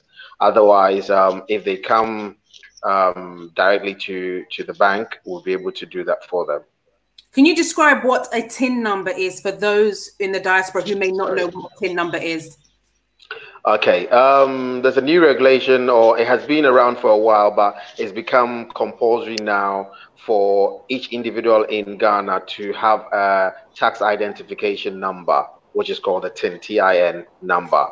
I think most people who used to probably come in to clear goods from the hub or used to have access to those ones, or they could apply for that for you. But now every individual needs to have one. So for every bank account, you need to have, or you need to state that number on that form. So normally when you come in to open the account for us, we will probably give you the form to fill, go to Inland Revenue and get it done, and you can bring the number to us for us to open the bank account for you. Okay. Somebody said, says, what about the mortgage percent rate for cities? Is there anything for cities? Yes, we do cities. Cities, it's about 20. I haven't got the current rate now, so I'll not quote it. But we do mortgages in the cities. Okay. Okay. All right. Yeah. Please, if the person doesn't want mortgage and she wants to buy straightforward, is that possible for Kieran? Is that possible? Can they buy cash? Yes, it's possible. Okay. Yes. Okay. Okay. And same for you, Genevieve. Somebody can just buy a cash payment. Yes, it is possible. Once you like what you're buying and you meet the price level, why not? You can always pay cash. Even in installments, it's fine. We take it. Okay. Oh, okay. So you do installments as well? Yes, we do. Yeah. Okay. All right. But I guess you can't move in until you've paid fully. Very well. Of course, I understand. Yeah. Okay. You know, Nana, you know, Ben says, you know, bro, if you've lived in the UK, then sincerely believe that you should help to make,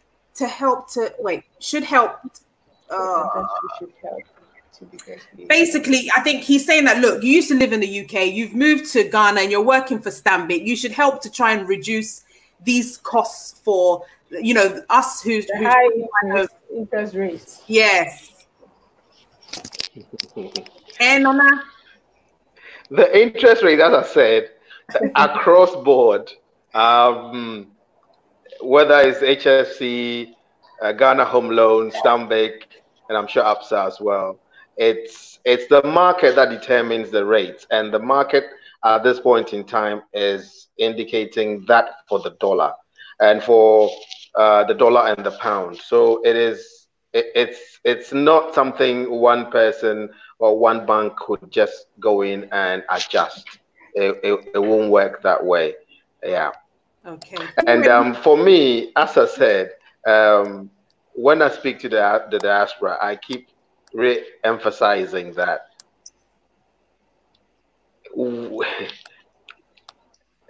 okay, it's more of a personal story than anything else, but we have the dreams for luxury, which everybody has, but we also need to be realistic, and that's my first point of call.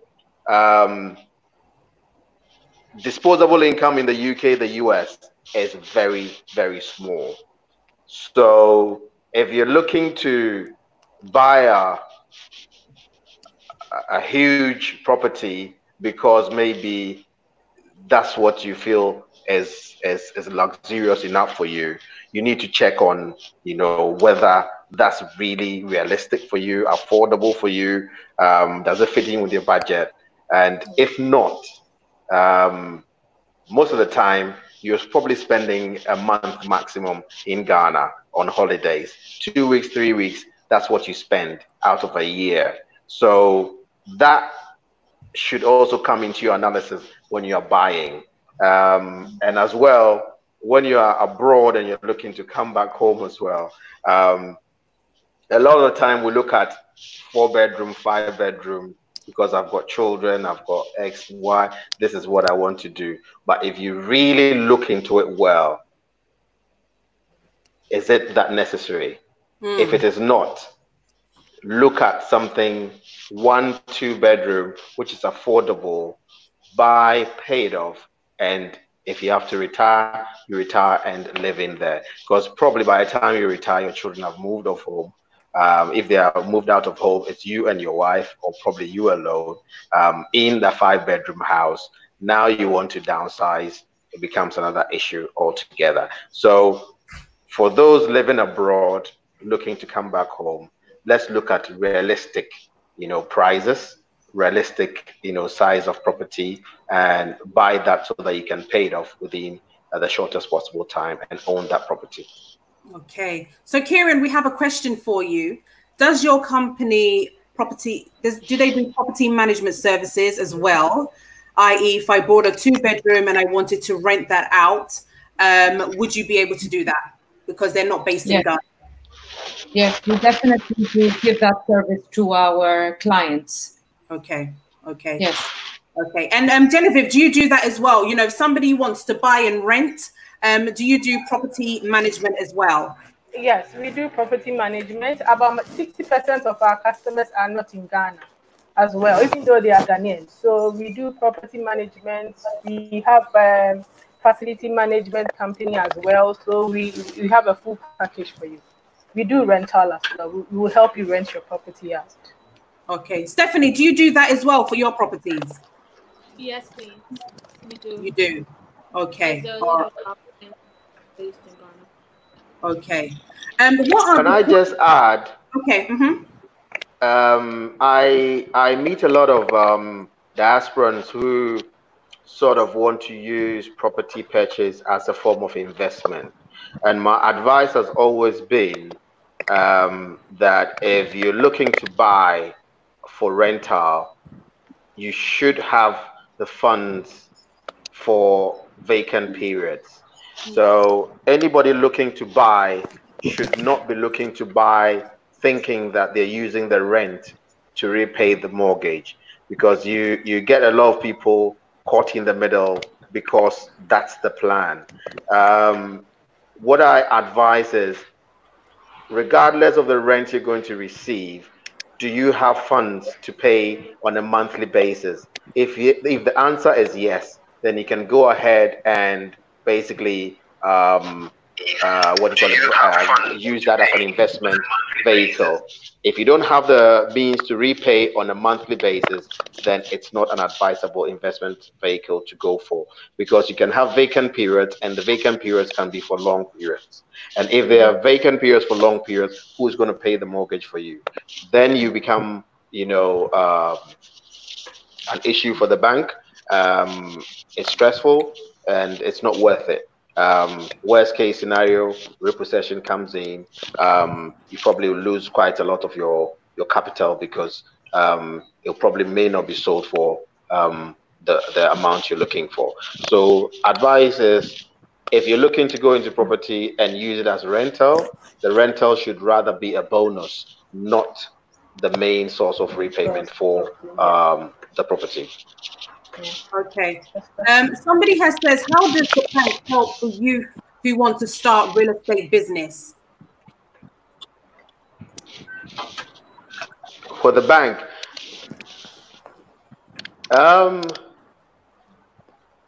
startup business is not too attractive for the bank. Okay. So if you're looking at a startup, unfortunately, I don't think the bank will be the best place to be. But the bank helps existing businesses with track record, with huge funds. We basically help from funds to do the buildings, funds to purchase vehicles, all that. But the risk of startup is a bit too high. So it depends anyway. If you've got a good business plan, definitely we'll probably look at it. But that's basically what I can say. Yeah. Okay. Jessica says, what are the pros and cons in purchasing an apartment in Ghana? Kieran, Genevieve, Steph, anyone?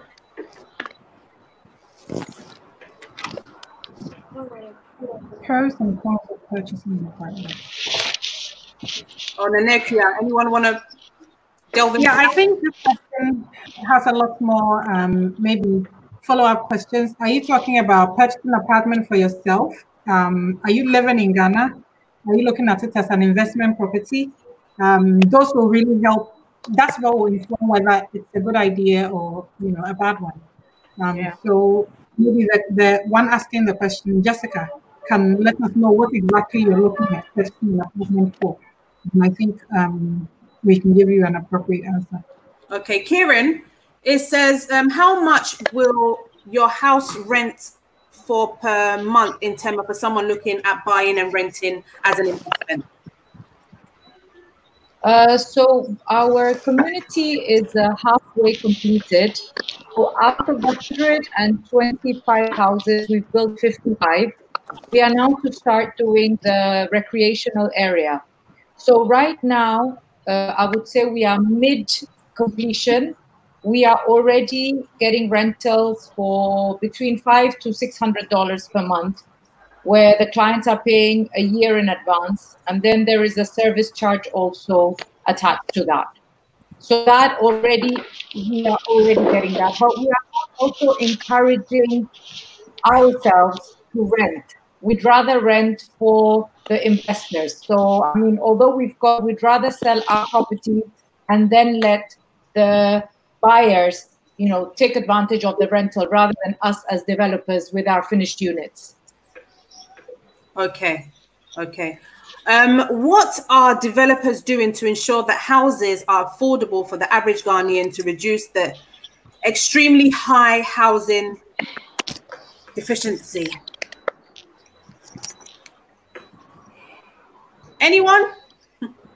Denise, I think you should do this. Yes. So this question went to the developers and the part developer. So the high cost of housing, and this is a problem. I think it's a general problem. Typically, for urban, for how the city is managed in other places, and then tell you in the UK, you realize that the state, the system itself is involved in housing its people. Let's take a typical example. A developer purchases a land.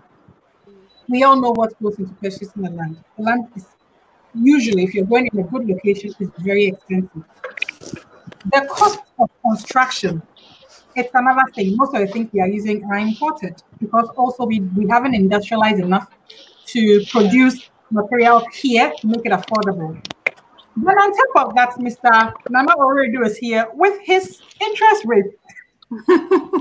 So you see, so without, and in most places, when it comes to affordability, it is not the developer that will service their land, bring the electricity, do the road, so and so. All this comes, and they have to pass the cost down to you, the one who just wants somewhere to lay your head. So ideally, there should be an active participation of the state. It should not be that young people, startup people, are faced with the full option of accommodation 2-3 hours from the city center, where whether you like it or not, your job is going to be.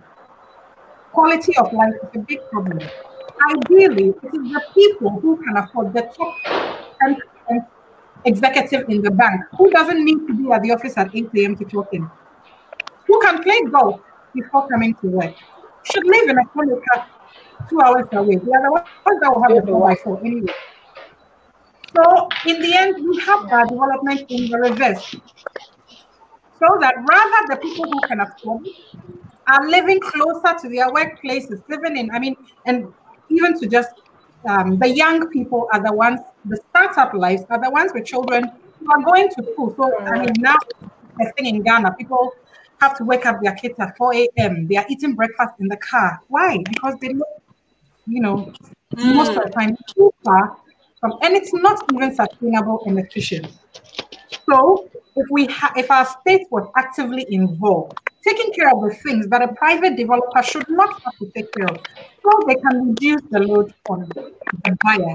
That's a good thing. The other thing which I throw out to, you know, developers, even those in the good locations, really typically when you're buying a house, like at Kieran's place, I don't know, do you do a complete furnishing, Kieran, for example? So that option also. So if the client also asks for, exactly. So we want to make the client's life, especially if they're in the diaspora, as easy as possible. So if we help them by renting, managing, furnishing, definitely we support them. These are options you do and you support them. But typically, if you were for most people, if you're buying you're buying a property somewhere, and you buy a shell, you take your time. You know, we have to do it in such a way that the initial price does not overwhelm everyone.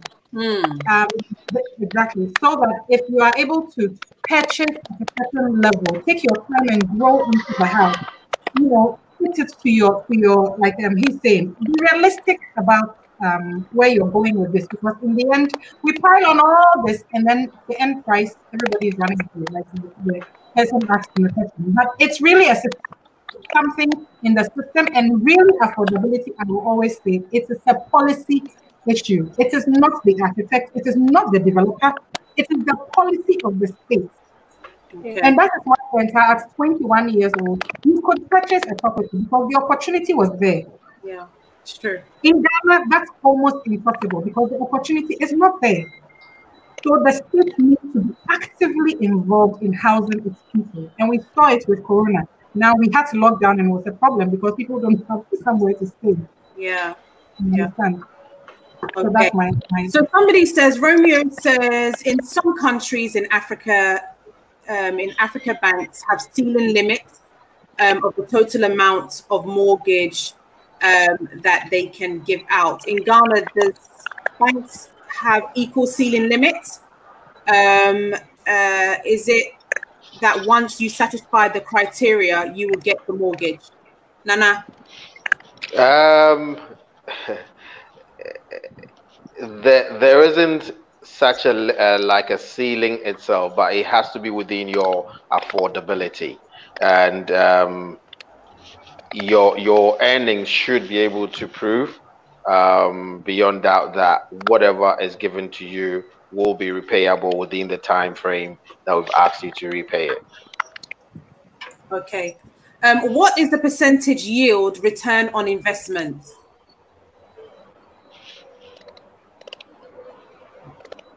Anyone? Around 7 to 9%, depending on the property. Okay. Does that go to you as well, Genevieve? Yes, it is actually. Yeah. Okay. Okay. What are the lifespan of these buildings? Engineers. That's great. It's true. The engineers. Where is Let me see. Yeah. Okay. Yeah, we're doing it. I think I've lost you. Yeah. Oh, that. Yeah. Okay, Yeah. What is the lifespan of some of these properties? So there's a totality of everything that goes into a building.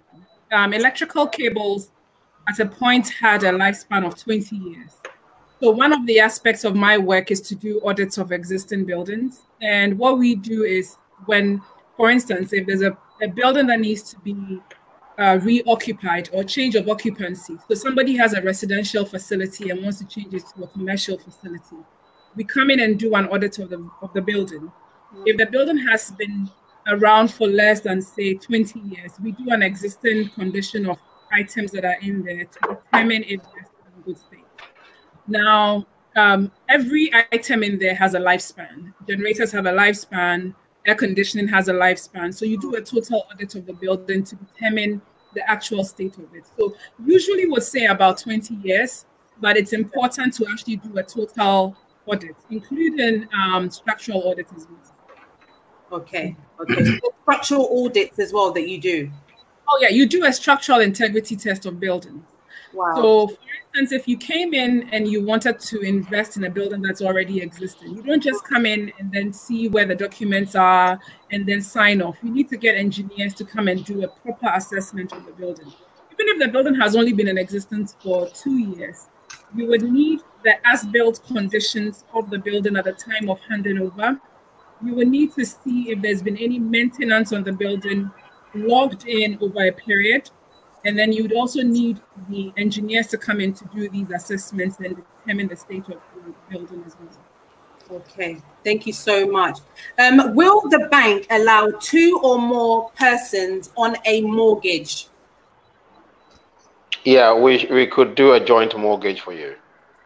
Okay, so that's possible. Okay. Yeah, can you read this? So it said, certainly we need state policy reforms to address housing challenges. It's messy as more people are dwelling in slums all over Accra. Absolutely. So I'm very passionate about policy. And I currently sit as vice chairman for the National Engineering Coordinating Team. One of the things that we address nationally is to ensure that not only just the road reservations, which have been encroached on by encroachers, But you realize that when people are encroaching in these spaces, they're also taking off the spaces that belong to utility services. So if there's a master plan for this nation where we're running water, we're running electricity, we're running fiber cable, the moment people are selling off these properties, you're encroaching on properties that have been reserved for utility services. So the idea is to make sure that we're coordinating these efforts. And this must be policy driven. It must be legally backed, and it must be policy driven as well. So it's very important that our state machinery works. And we work hand in hand with all the agencies. So Ghana Highway Authorities, Urban Roads, we're working with LUSPA, which used to be Town and Country Planning. We're working with the agencies, and we're hoping that there's going to be some change. Okay. Kieran, do you allow for flexibility in building typologies? I don't know what he's trying to say, in your community, i.e. can somebody purchase a plot of land in your gated community at Tema and develop their own house with different, no, I don't think you allow that, do you? No, thank you. Then no. Yeah. No, Barney, they don't allow that. I think that you'd have to buy your own land and build it how you want to be built, you know, how you want it to be built. But I think that, you know, they have a standard of, you know, the type of buildings, you know, if they get Nana Accra to come and, you know, do a design, they wouldn't want your design in the middle of it, just, you know, looking different from the rest. And so I've actually answered your question for you. I don't need to hear from Kieran with that one. What else do we have? Do they have a construction pack for these buildings?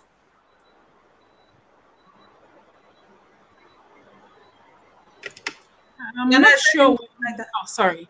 So I'm not sure what he means, or yeah, he means by construction pack. I think he means that from the design. Do you have anything else attached to the design? Maybe you help the person build, you know, something Nanekia mentioned earlier. I think that's what he's trying to say.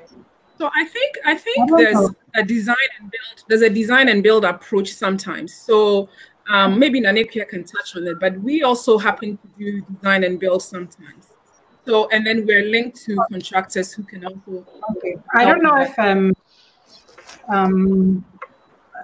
what I'm understanding also by the question. Unfortunately, the question is quite ambiguous, so we are all trying to understand it as we can. But he's probably talking about after construction, like what we do with the as-built. So you have the as-built drawing that shows you that shows you where all your cables are running, where everything is, and then of course the warranties on different aspects of the building. So basically, as part of buying the house, this comes, you know, so you know what to do with the house. Going back to the issue of lifespan, I think that's another thing. People don't realize that maintenance is part of owning the house. So a lot of times you feel like once it's there, that should be the end of it. It lasts as long as you will make it last.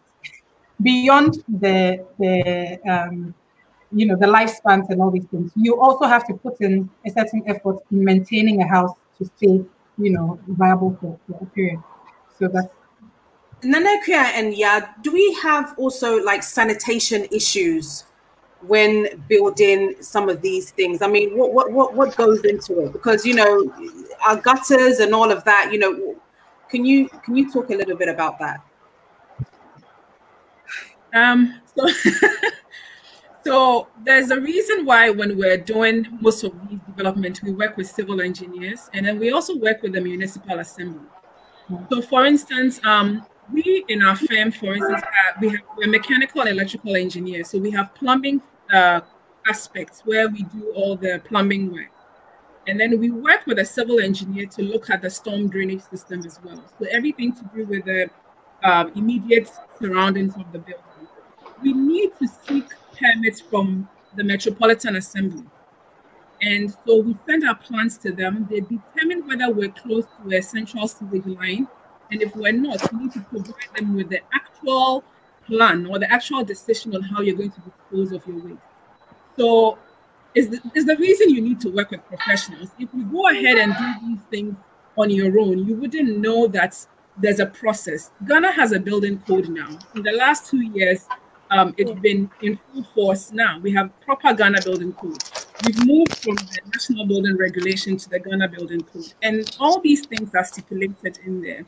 You need professionals who have actually read through these, have contributed to this national code, and are able to tell you what is required for you. Nanepia was talking about certificate of occupancy. Before the building is handed over to you, as professionals, we do the testing and commissioning and ensure that the building is ready for occupancy. So there's a lot of things that goes into building. And if we're going to sit here, probably take the whole day. But I think when people are ready to involve themselves in proper construction, they should look into talking to professionals, people who are well versed in the industry. Okay. So I think I'm going to take 5 more questions and we are done for tonight. You know, our guests do have other things that they need to do, and we've gone overboard as always. And I guess we'll need a part 2 to this because the questions are many as always. It looks like every dental show, I need a part 2, part 3, part 4. And so I'm going to take 5 more from Chrissy. So one is from Kojo Apenting, and he says, is there a different set of requirements for first-time buyers from both the banks and the developers' viewpoint? So I'll start with Nana Stanbic. There is. I know what the question means. I think from the UK perspective and from, I'm sure, America, first-time buyers are given discounts. Given several different things, but unfortunately, that's not the case here. I think it's quite a level playing field in Ghana. So you basically need to have a regular employment that basically tells us that in the next foreseeable future, you will be having enough income to repay the mortgage that we're going to offer you. You need your 20% deposit, and I think you are quite good to go. Okay, I think that basically covers it for the developers as well, right? Yeah. I don't think, yeah. And also, I think what we also do is, because of the independent valuation of the property, we are also making sure that whatever property you're looking to buy is good enough for us as well as for yourself, so that in case there's a default, we know we are not left with a defunct property that we have to now look at either repairing to resell or whatever. So at least we know that whatever you're buying is from a reputable company and it is, you know, fit for purpose, basically. Okay. Yeah, this question is for you. Are buildings in Ghana engineered to be energy efficient? Are we using more solar panels? I think like insulated to reduce the cost of electricity from the constant use of air conditioning. Okay, I see Naneka is laughing because this is one of the conversations we constantly have when we're doing design reviews. You know, one area that both of us are very passionate about is sustainable buildings and green building systems as well. It's a matter of cost. There's solution for a lot of things. When we usually do designs for clients and we go through the client's brief, the first thing we bring to the presentation is energy efficiency. And we discuss with them the solutions that are available and the cost margins in the solution.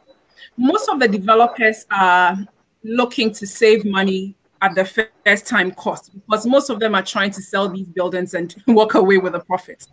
So there are several ways to actually envelope the building.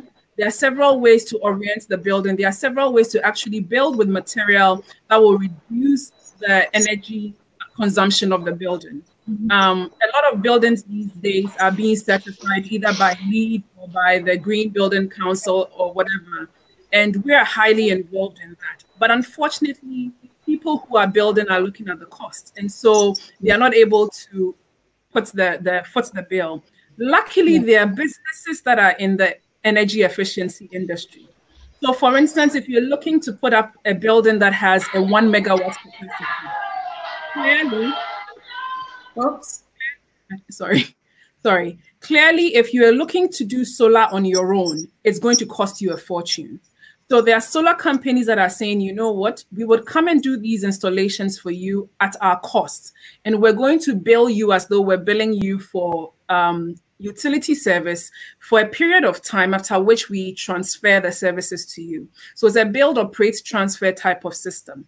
And it's working. I mean, a lot of the commercial buildings you find with solar are actually working on that system, where they have said to the solar company, come and do this, serve as a utility company within our services, charge us, we'll pay for these services. In 20 years, you'd hand over the building to us, and we no longer have to worry about power. Okay. Does the government offer tax holidays to local companies or Ghanaians abroad who want to go into real estate or any other business as offered to foreign companies? Nana? Not that I'm aware of.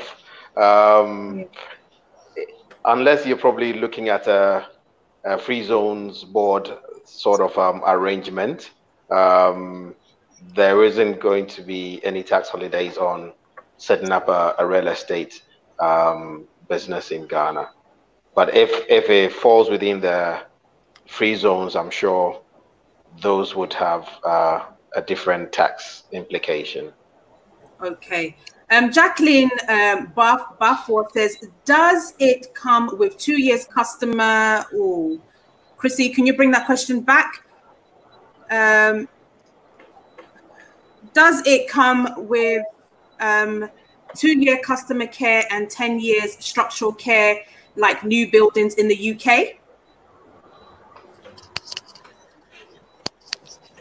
That is not the case, but in Imperial Homes, we do 1 year customer care, okay, and 1 year structural care, but we don't go beyond 1 year. I know some companies do 6 months, but we do 1 year. You do 1 year, okay. I was going to say, we have homeowners association. So after the 1 year, they take care of everything afterwards. Okay. Yes, No, so even the building is still in good shape. Sorry.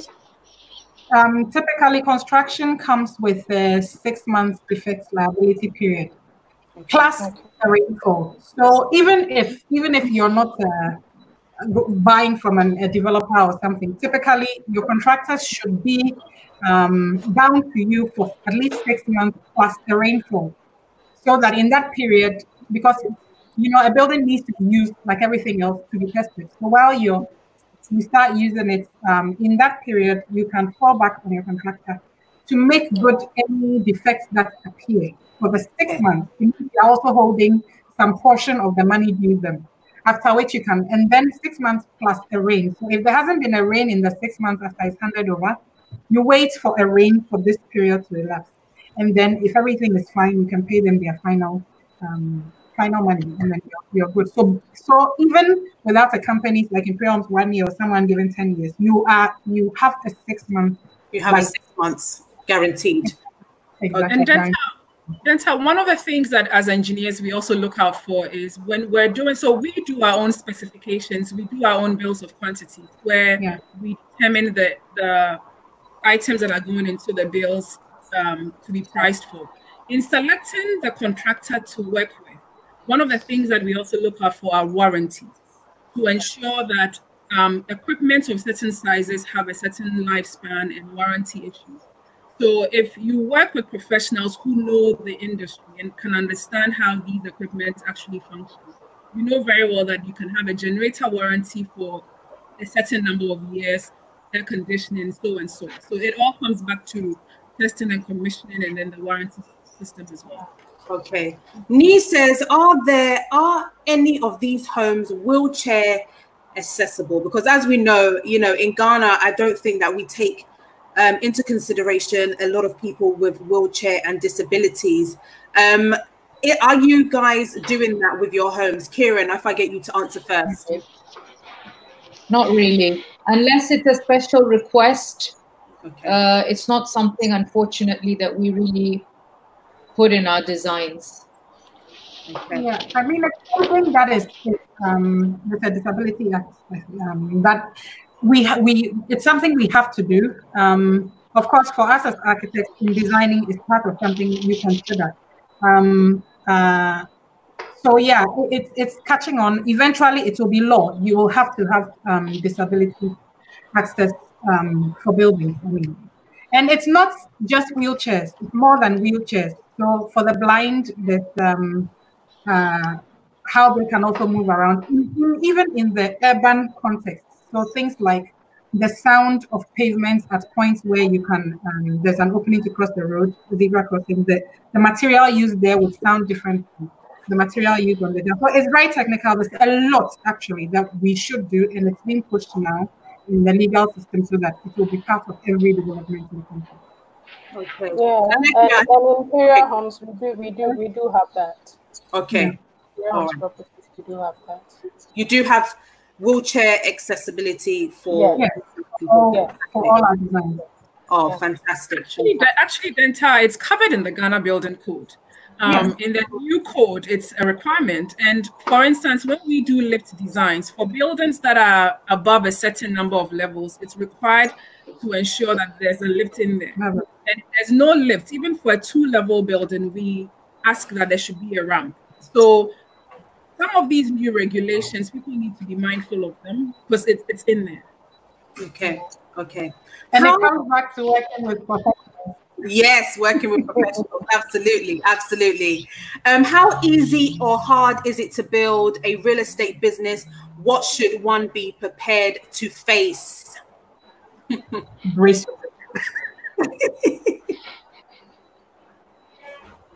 Anyone? Nana?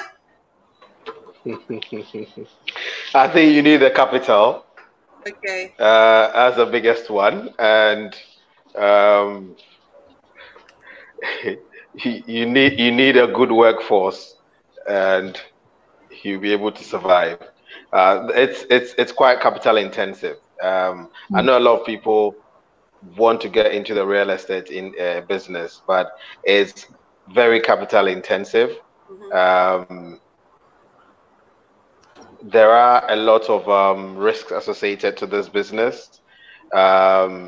Selling is not easy.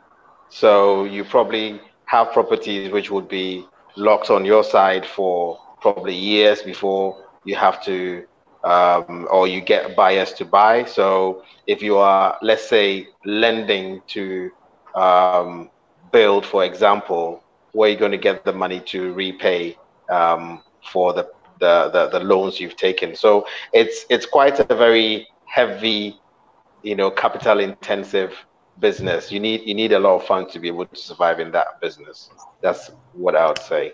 Yeah. And Kieran, I mean, you're in it. So what advice would you give somebody that wants to start their own? Definitely, like Nana mentioned, it's capital intensive. So managing your cash flow is key. I would advise strongly to try and have a very lean structure and overhead, because that also reflects on the end price of your product. And go slow. I mean, if you're depending on what your situation is, grow organically, because you should test the market. One thing is what is on paper, but when you actually start doing the work on the ground, maybe you expected to sell 10 houses every month, and then you see that maybe you're selling 10 houses every 6 months. It just changes the whole picture. So take it gradually, and then you'll keep learning and growing and doing better in every subsequent development, and you'll still make mistakes. Okay. All right. In your opinion, what do you make of buildings that are done without any professional involvement? Are those buildings good for occupancy? All right. I will answer this. I'll throw the question right back. What, in your opinion, do you think of a surgery done by a non-professional? Is it good? Do you think it will be good? This is my question. You see, exactly. We cannot say for sure whether it's good or bad, but I won't stick my neck out. that it is good, because I don't know. There are things like Nani mentioned. Yeah, there are old buildings. You know, you come on board. Before I touch an old building, we will make sure we've done a structural integrity. You've done all these things. Yeah, I was talking about, because we can't guarantee that this building will do what we expect it to do. So as much as possible, start with professionals. Just go straight to the professional and get the value for your money, because it will cost money. Okay. And the other thing, sorry, Denta, not to drag this, but the other thing is, a lot of people, I always ask, why would you not want professionals on your project? And usually the answer is cost, because they don't see why they need to pay someone to tell them what to do, only for them to bring the actual people who will do the work to do the work. So why don't they go straight forward to the people who do the work? Now, my simple answer is, if I'm charging you 10 cedis for every 100 cedis that you are going to spend, the person who you're getting, an electrician who comes to you and tells you, for wiring your lighting, I'm going to use 2.5 mm cables. Do you even know what that is? Do you know whether you really need a 2.5 or you need a 1.5? So he's charging you 2.5 cost, when I can come and advise you and say, you really don't need a 2.5, you need a 1.5. So I'm saving you money that eventually would come back to your pocket. It would even offset my professional fees and save you more. Secondly, there are certified professionals who are supposed to even do installation. And these certified professionals, for instance, the Energy Commission now has certification systems for electricians. So even if you're not going to use a professional and you're going straight to an electrician, find out, are they even registered with the Energy Commission, first of all? So there's several things that goes into this. And I would say cost should never be a reason to do professionals. Okay. Nana, you have a question on the screen, or? Hello. You have a question on the screen. Can you see it? I think I answered that question from the start, saying that you need to get your 20% and other costs that would be incurred in applying for the mortgage. So at the upfront, we are basically telling you that you need a range of funds to help you do that, so that you're prepared. So that those costs are additional, and as I said, we also need you to be part of the deal. It can't be us who are taking the 80% chunk of the cost of the property, also dipping into our pockets to get more to fund it. So your commitment is part of that process, basically. Okay. And Nana, what about this question? Can someone living and working in the US apply for a mortgage from Stanbic on a house in Ghana? Yes, that's what my department does. Basically, our Ghanaians who live in the UK, in US, abroad, basically, who are working, if you've got an account with us and you basically provide all the documentation we need, we'll be able to help you purchase a property or your dream home in Ghana. Okay. Can you answer this question as well that's on the screen? Do property prices ever fluctuate in Ghana depending on demand and purchasing power, or the only change is on increment, and why so? That's why I needed you to read that one. That one you needed to read yourself. Property prices. No, I understand. I'm sure all these questions are coming from the diaspora, because for myself, when I got here, I just thought, you know, this country is crazy with the prices that we quote for properties, especially looking at the prices you see in the UK, in the US.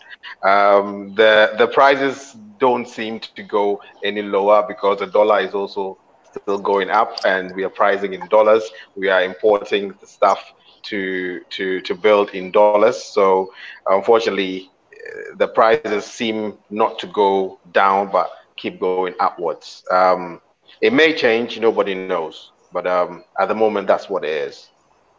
Nana, so he responded and he said he's can you see what below? admin fees, insurance valuations. Yeah, that's what I'm saying. That's your commitment. The costs, additional costs, are your commitment in purchasing the property. So we will let you know that you need a certain amount of money in addition to the 20% to be able to go through the mortgage process. So, as I said, you're buying the property. We basically are taking 80% of the cost and paying it to the developer on your behalf, and you are providing the 20% as your deposit. So the bank has spent a lot of money already, and that's what I'm saying, that we also need your commitment in there. So those additional stuff are part of your commitment in buying the property. Okay. Do you need collateral in order to secure the bank loan for the mortgage? No. Okay. And do the bank support overpayments? If so, yes. How much percentage before penalties? Yes, and I think I said that as well in the beginning, that for the diasporans, I keep telling them that, listen, the 12.5% looks high. It was crazy for me myself when I came, but at the end of the day, if you plan to pay, overpay, you can reduce the time span that you need to pay the property off by. So if the 12.5 is bothering you, do overpayment, pay it down quickly, own the property in a shorter period of time, and then at the end of the day, you will not have paid that 12.5% cumulatively if you paid earlier. If you waited till the 20-year term, yes, then that full whack will be felt. But if not, you can save yourself a lot of money by paying off much earlier. Okay, we do have to wrap up. I mean, it's been 3 hours. It's been 3 hours that we've been on, and it's good because we haven't even felt that it's 3 hours. It's because we've been engaged. People are asking questions. I'm sure that if my guests will come on the show again, we'll have to do a part 2 at some point, because it looks like, people are very, very interested in this field. And, we haven't even answered half of the questions, but we do have to end it because I know everybody has busy schedules. But I want to hear your last words. Kieran, what do you have to say for people that are looking to invest in Ghana? For somebody like yourself who moved from Dubai to Ghana, set up and started your business in real estate, what advice would you give the young people who are coming up and want to invest? So my advice would definitely be to start as early as you can, to put aside that 20% down payment that you need to put in order to obtain your house.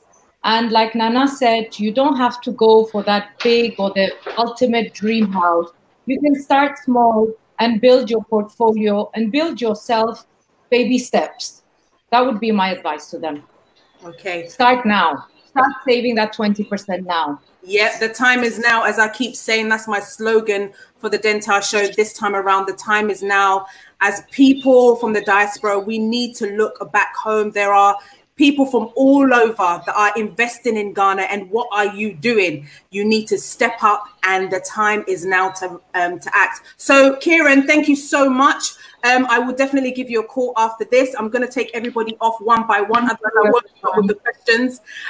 So, Kieran, thank you so much for joining us on the show. Okay, so Genevieve. Yeah. I mean, Imperial Homes, I love Imperial Homes. I've been promoting Imperial Homes for many years. What is your advice to people who are watching at the moment that are, thinking of buying? What are the steps that they should take? Just like Karen said, they should have their 20% down payment ready. And if they want to use any of the financial companies for a mortgage, I mean, we can help them speak to Stanbic or AXA for their mortgage, and we are available to help them through their documentations in getting their mortgages approved and getting a property from us. Thank you. Okay, thank you so much, Genevieve. I hope you've enjoyed tonight's interview. It's a date. You've had a date with me for 3 hours, which you never do in Ghana. So this is Thank you so much, Jen, and I'll see you on the other side. Okay. I'll go to Nana Stanbic. Nana, what would you, again, I know you've already given your advice kind of, but, you know, for somebody from the diaspora, again, you know, a Ghanaian that's moved back to Ghana, would you encourage Ghanaians abroad to come back home? Definitely. It's a good move if you come at the right time.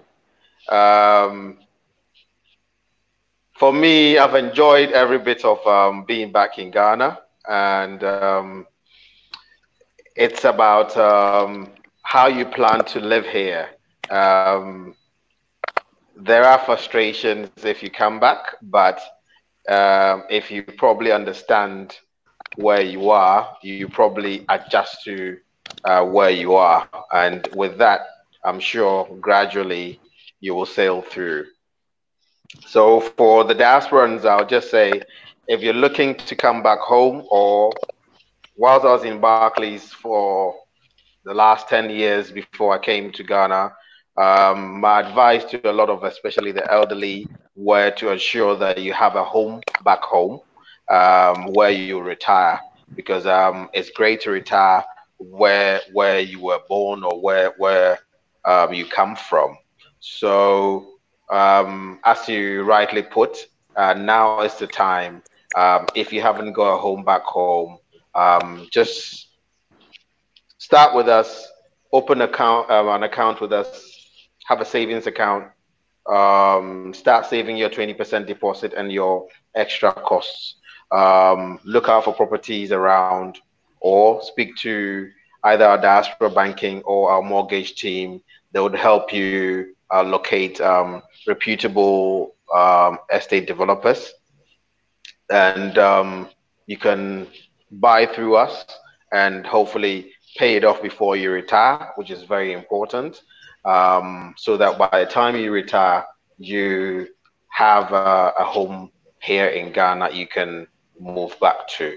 The process is very easy. As I said, if you go to Stanbic CCC and on Google, you can have contact numbers on there and speak to our customer service team. Otherwise, even if you came directly to me or anybody in my team, we'll basically provide you with application forms and support you through the application process. And if you've opened the account, you have your deposit, you have a house in sight, will make your dream come true. Oh, thank you so much, Nana, especially at such a short notice. You came and you represented so much. Thank you so much to Stanbic, who I personally bank with as well. So Stanbic all the way. Make sure that you get your account with Stanbic to enable you to be able to get a mortgage with them. Thank you, Nana, and I will speak to you on the other side. Thank you too. Okay, so Nana Oya, Nana Oya, Nana Oya, Nana Oya. I know. I need Stephanie to. Where is Stephanie? Oh, there's Stephanie. Okay, Stephanie.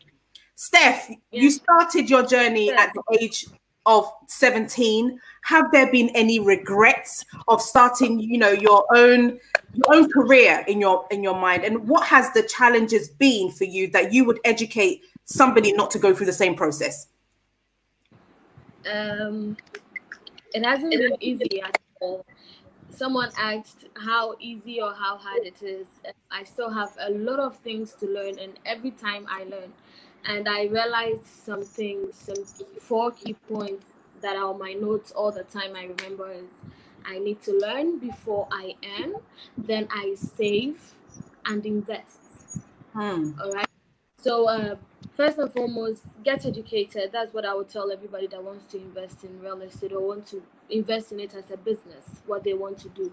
People look at these rich people and go like, I want to be rich like this person. But have you asked yourself, are you ready to put in the time, the effort, the values? the investment goes beyond just the cash, putting in the money. You can get partners, but then if you lack the value of hard work, the value of working smart, you won't be productive, right? So you have to put all that in line. It goes beyond that. It's a decision to make. Are you ready to let go certain things and feel it in the skin that this is what I want to do? So that's what I would tell everybody. And with like Nana said, it's capital intensive. That is so true. But there are a lot of ways you can save. There are a lot of things you can do to put up your capital and multiply it in so many ways, like having some side hustle. I do a lot of things aside this. I sell paint, I sell doors, I sell towels, I sell. You go, girl. Yeah. I do a lot of things. I do clothing. I do a lot of things to save. Because from where I'm coming from, there are a lot of people that have the opportunities. Like their parents have this $1 billion there waiting for them to bring up an idea. But I don't really have that. Although we are just comfortable. And I have an uncle that is always behind me that would support whatever thing that I do. But so I know I have to save. I have to learn a lot. I have to do this, do that to be able to save. And let's go spending so much, you know. The other time we had a conversation, Mrs. Venta, if you remember, I told you there are a lot of my friends that, you know, when they sell something or they are into some small business, when they hit the jackpot of some 5,000, you see them at Movenpick, at Kempinski. Yeah. Are you that kind of a person? As you are young as me, are you that kind of a person? Are you ready to let go and feel it in the pain and save that in the next 10 years, as I'm 20, in the next 10 years, where would I be? Where would my family, my generation, people that are going to be under me, where are they going to be? So these are a lot of things people have to think. People young as me, as we are talking about young people investing in real estate. And how old are you now, Steph? Come again? How old are you now? 23. I turned 23 last May. Yeah. If you're not inspired by this, if you're listening to this and you're not inspired by Stephanie Wilson's story, please Google her. She's the youngest Ghanaian to enter the real estate as a female. And it's extraordinary, and we should be proud of her.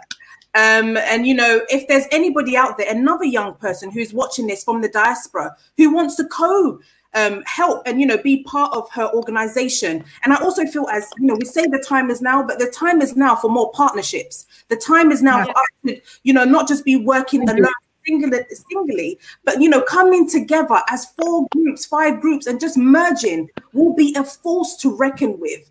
It's not always about whose name is on there, but actually, when you come together, you'll make more of an impact and make more money. So that's what advice that I would also give. But Stephanie, thank you so much for joining us on the show. You didn't give us your website details. Please type it out in the private chat and I'll put it up on the screen for people that want to get in touch with Stephanie and her properties that she is also doing. Thank you so much, Stephanie.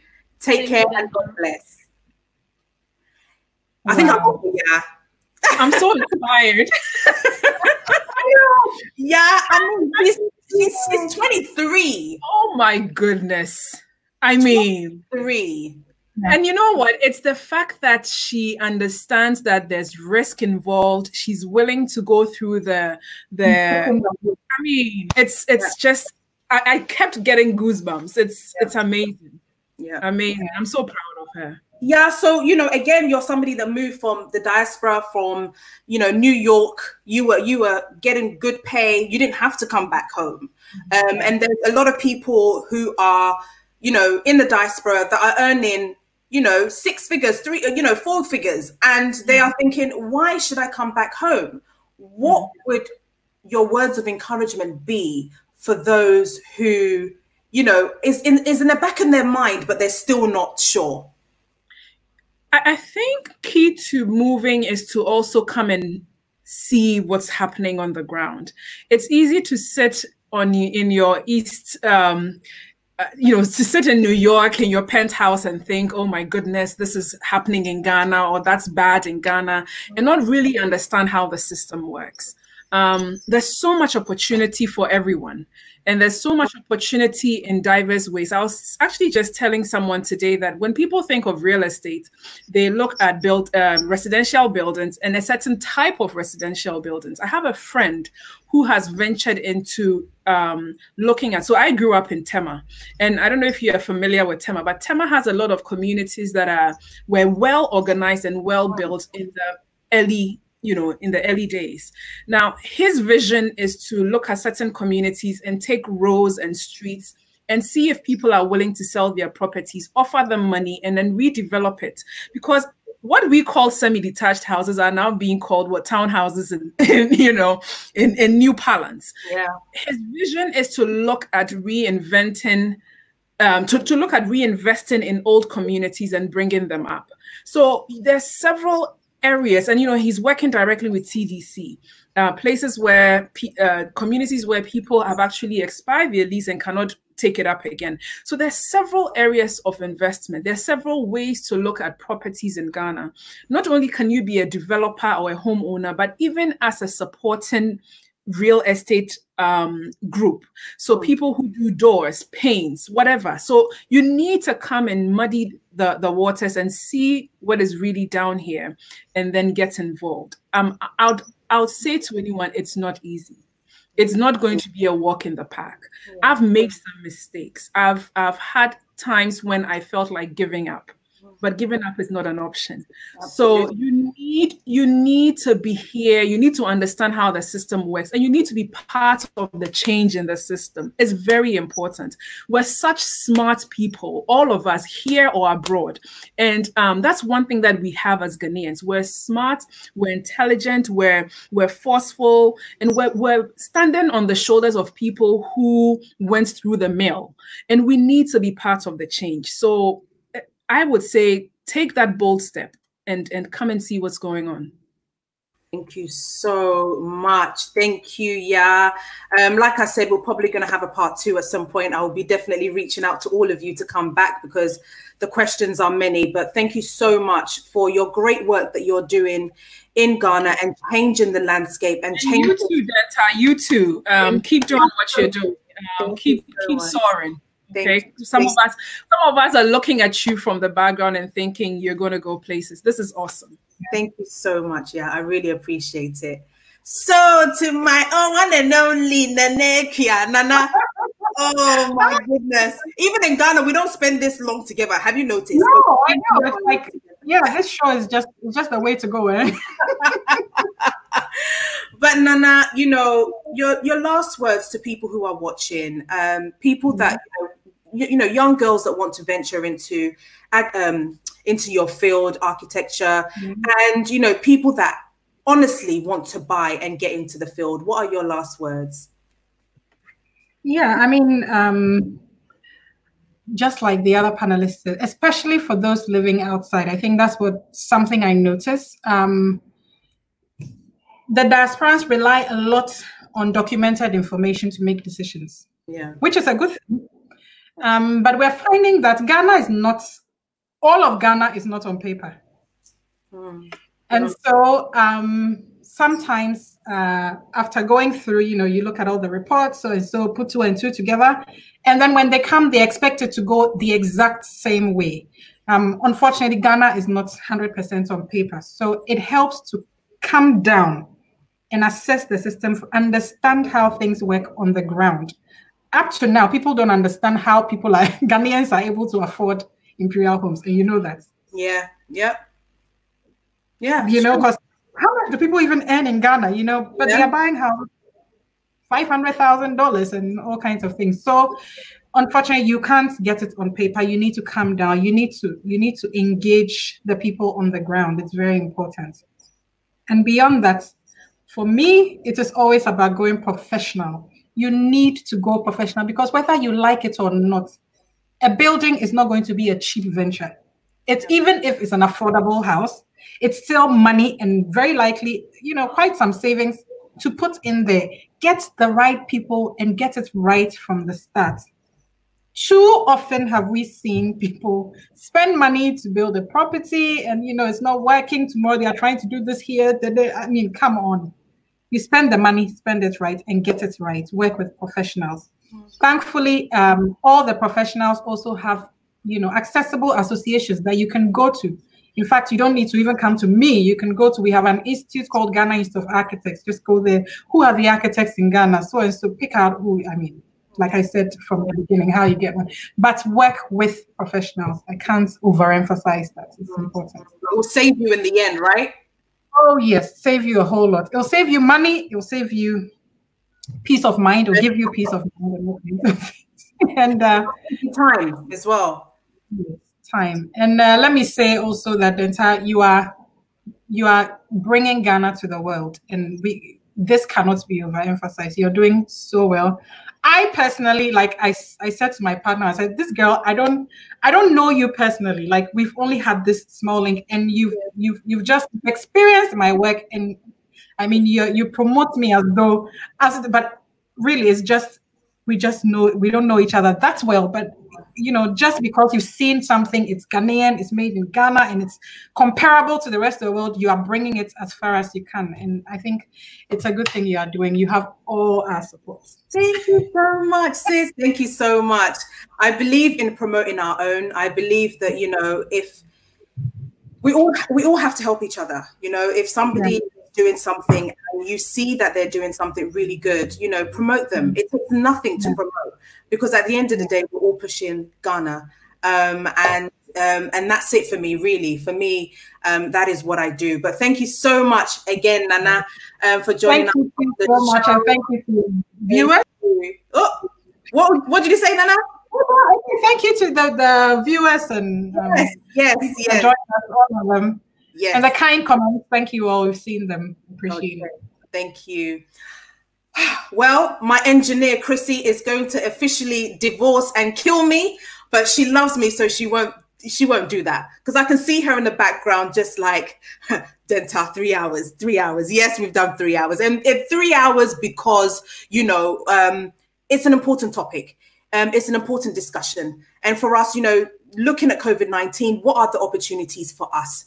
And we really need to think about moving back home and investing in back home. If you have seen the Survey Monkey link that I've just posted, if you are interested in partnering any of our guests, if you want more information on the Stanbic Bank, if you want more information on the Greens and Imperial Homes, Nane Kuya, anything that we have discussed today, please do fill out that form. I can't thank you enough. And again, thank you to Cassie's Classics for these shito and, all seasonings. And thank you so much for Vesta London Beauty. And also thank you to Ahima for this lovely Sankofa necklace.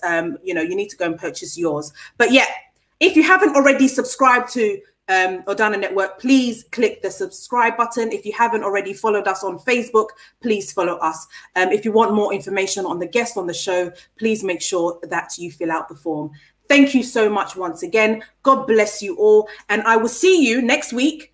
We're going to be talking about tech next week. I have Mary Spio. I have Lucy Quest. Oh, I have an amazing list of guests that will be coming on next week, Thursday. And don't forget, Now Dentar Show is going to be every Thursday and every Sunday. I know you can't get rid of me now. That's it. Thursdays and Fridays, Thursdays and Sundays are booked with Dentar. So I will see you next week, same time. God bless.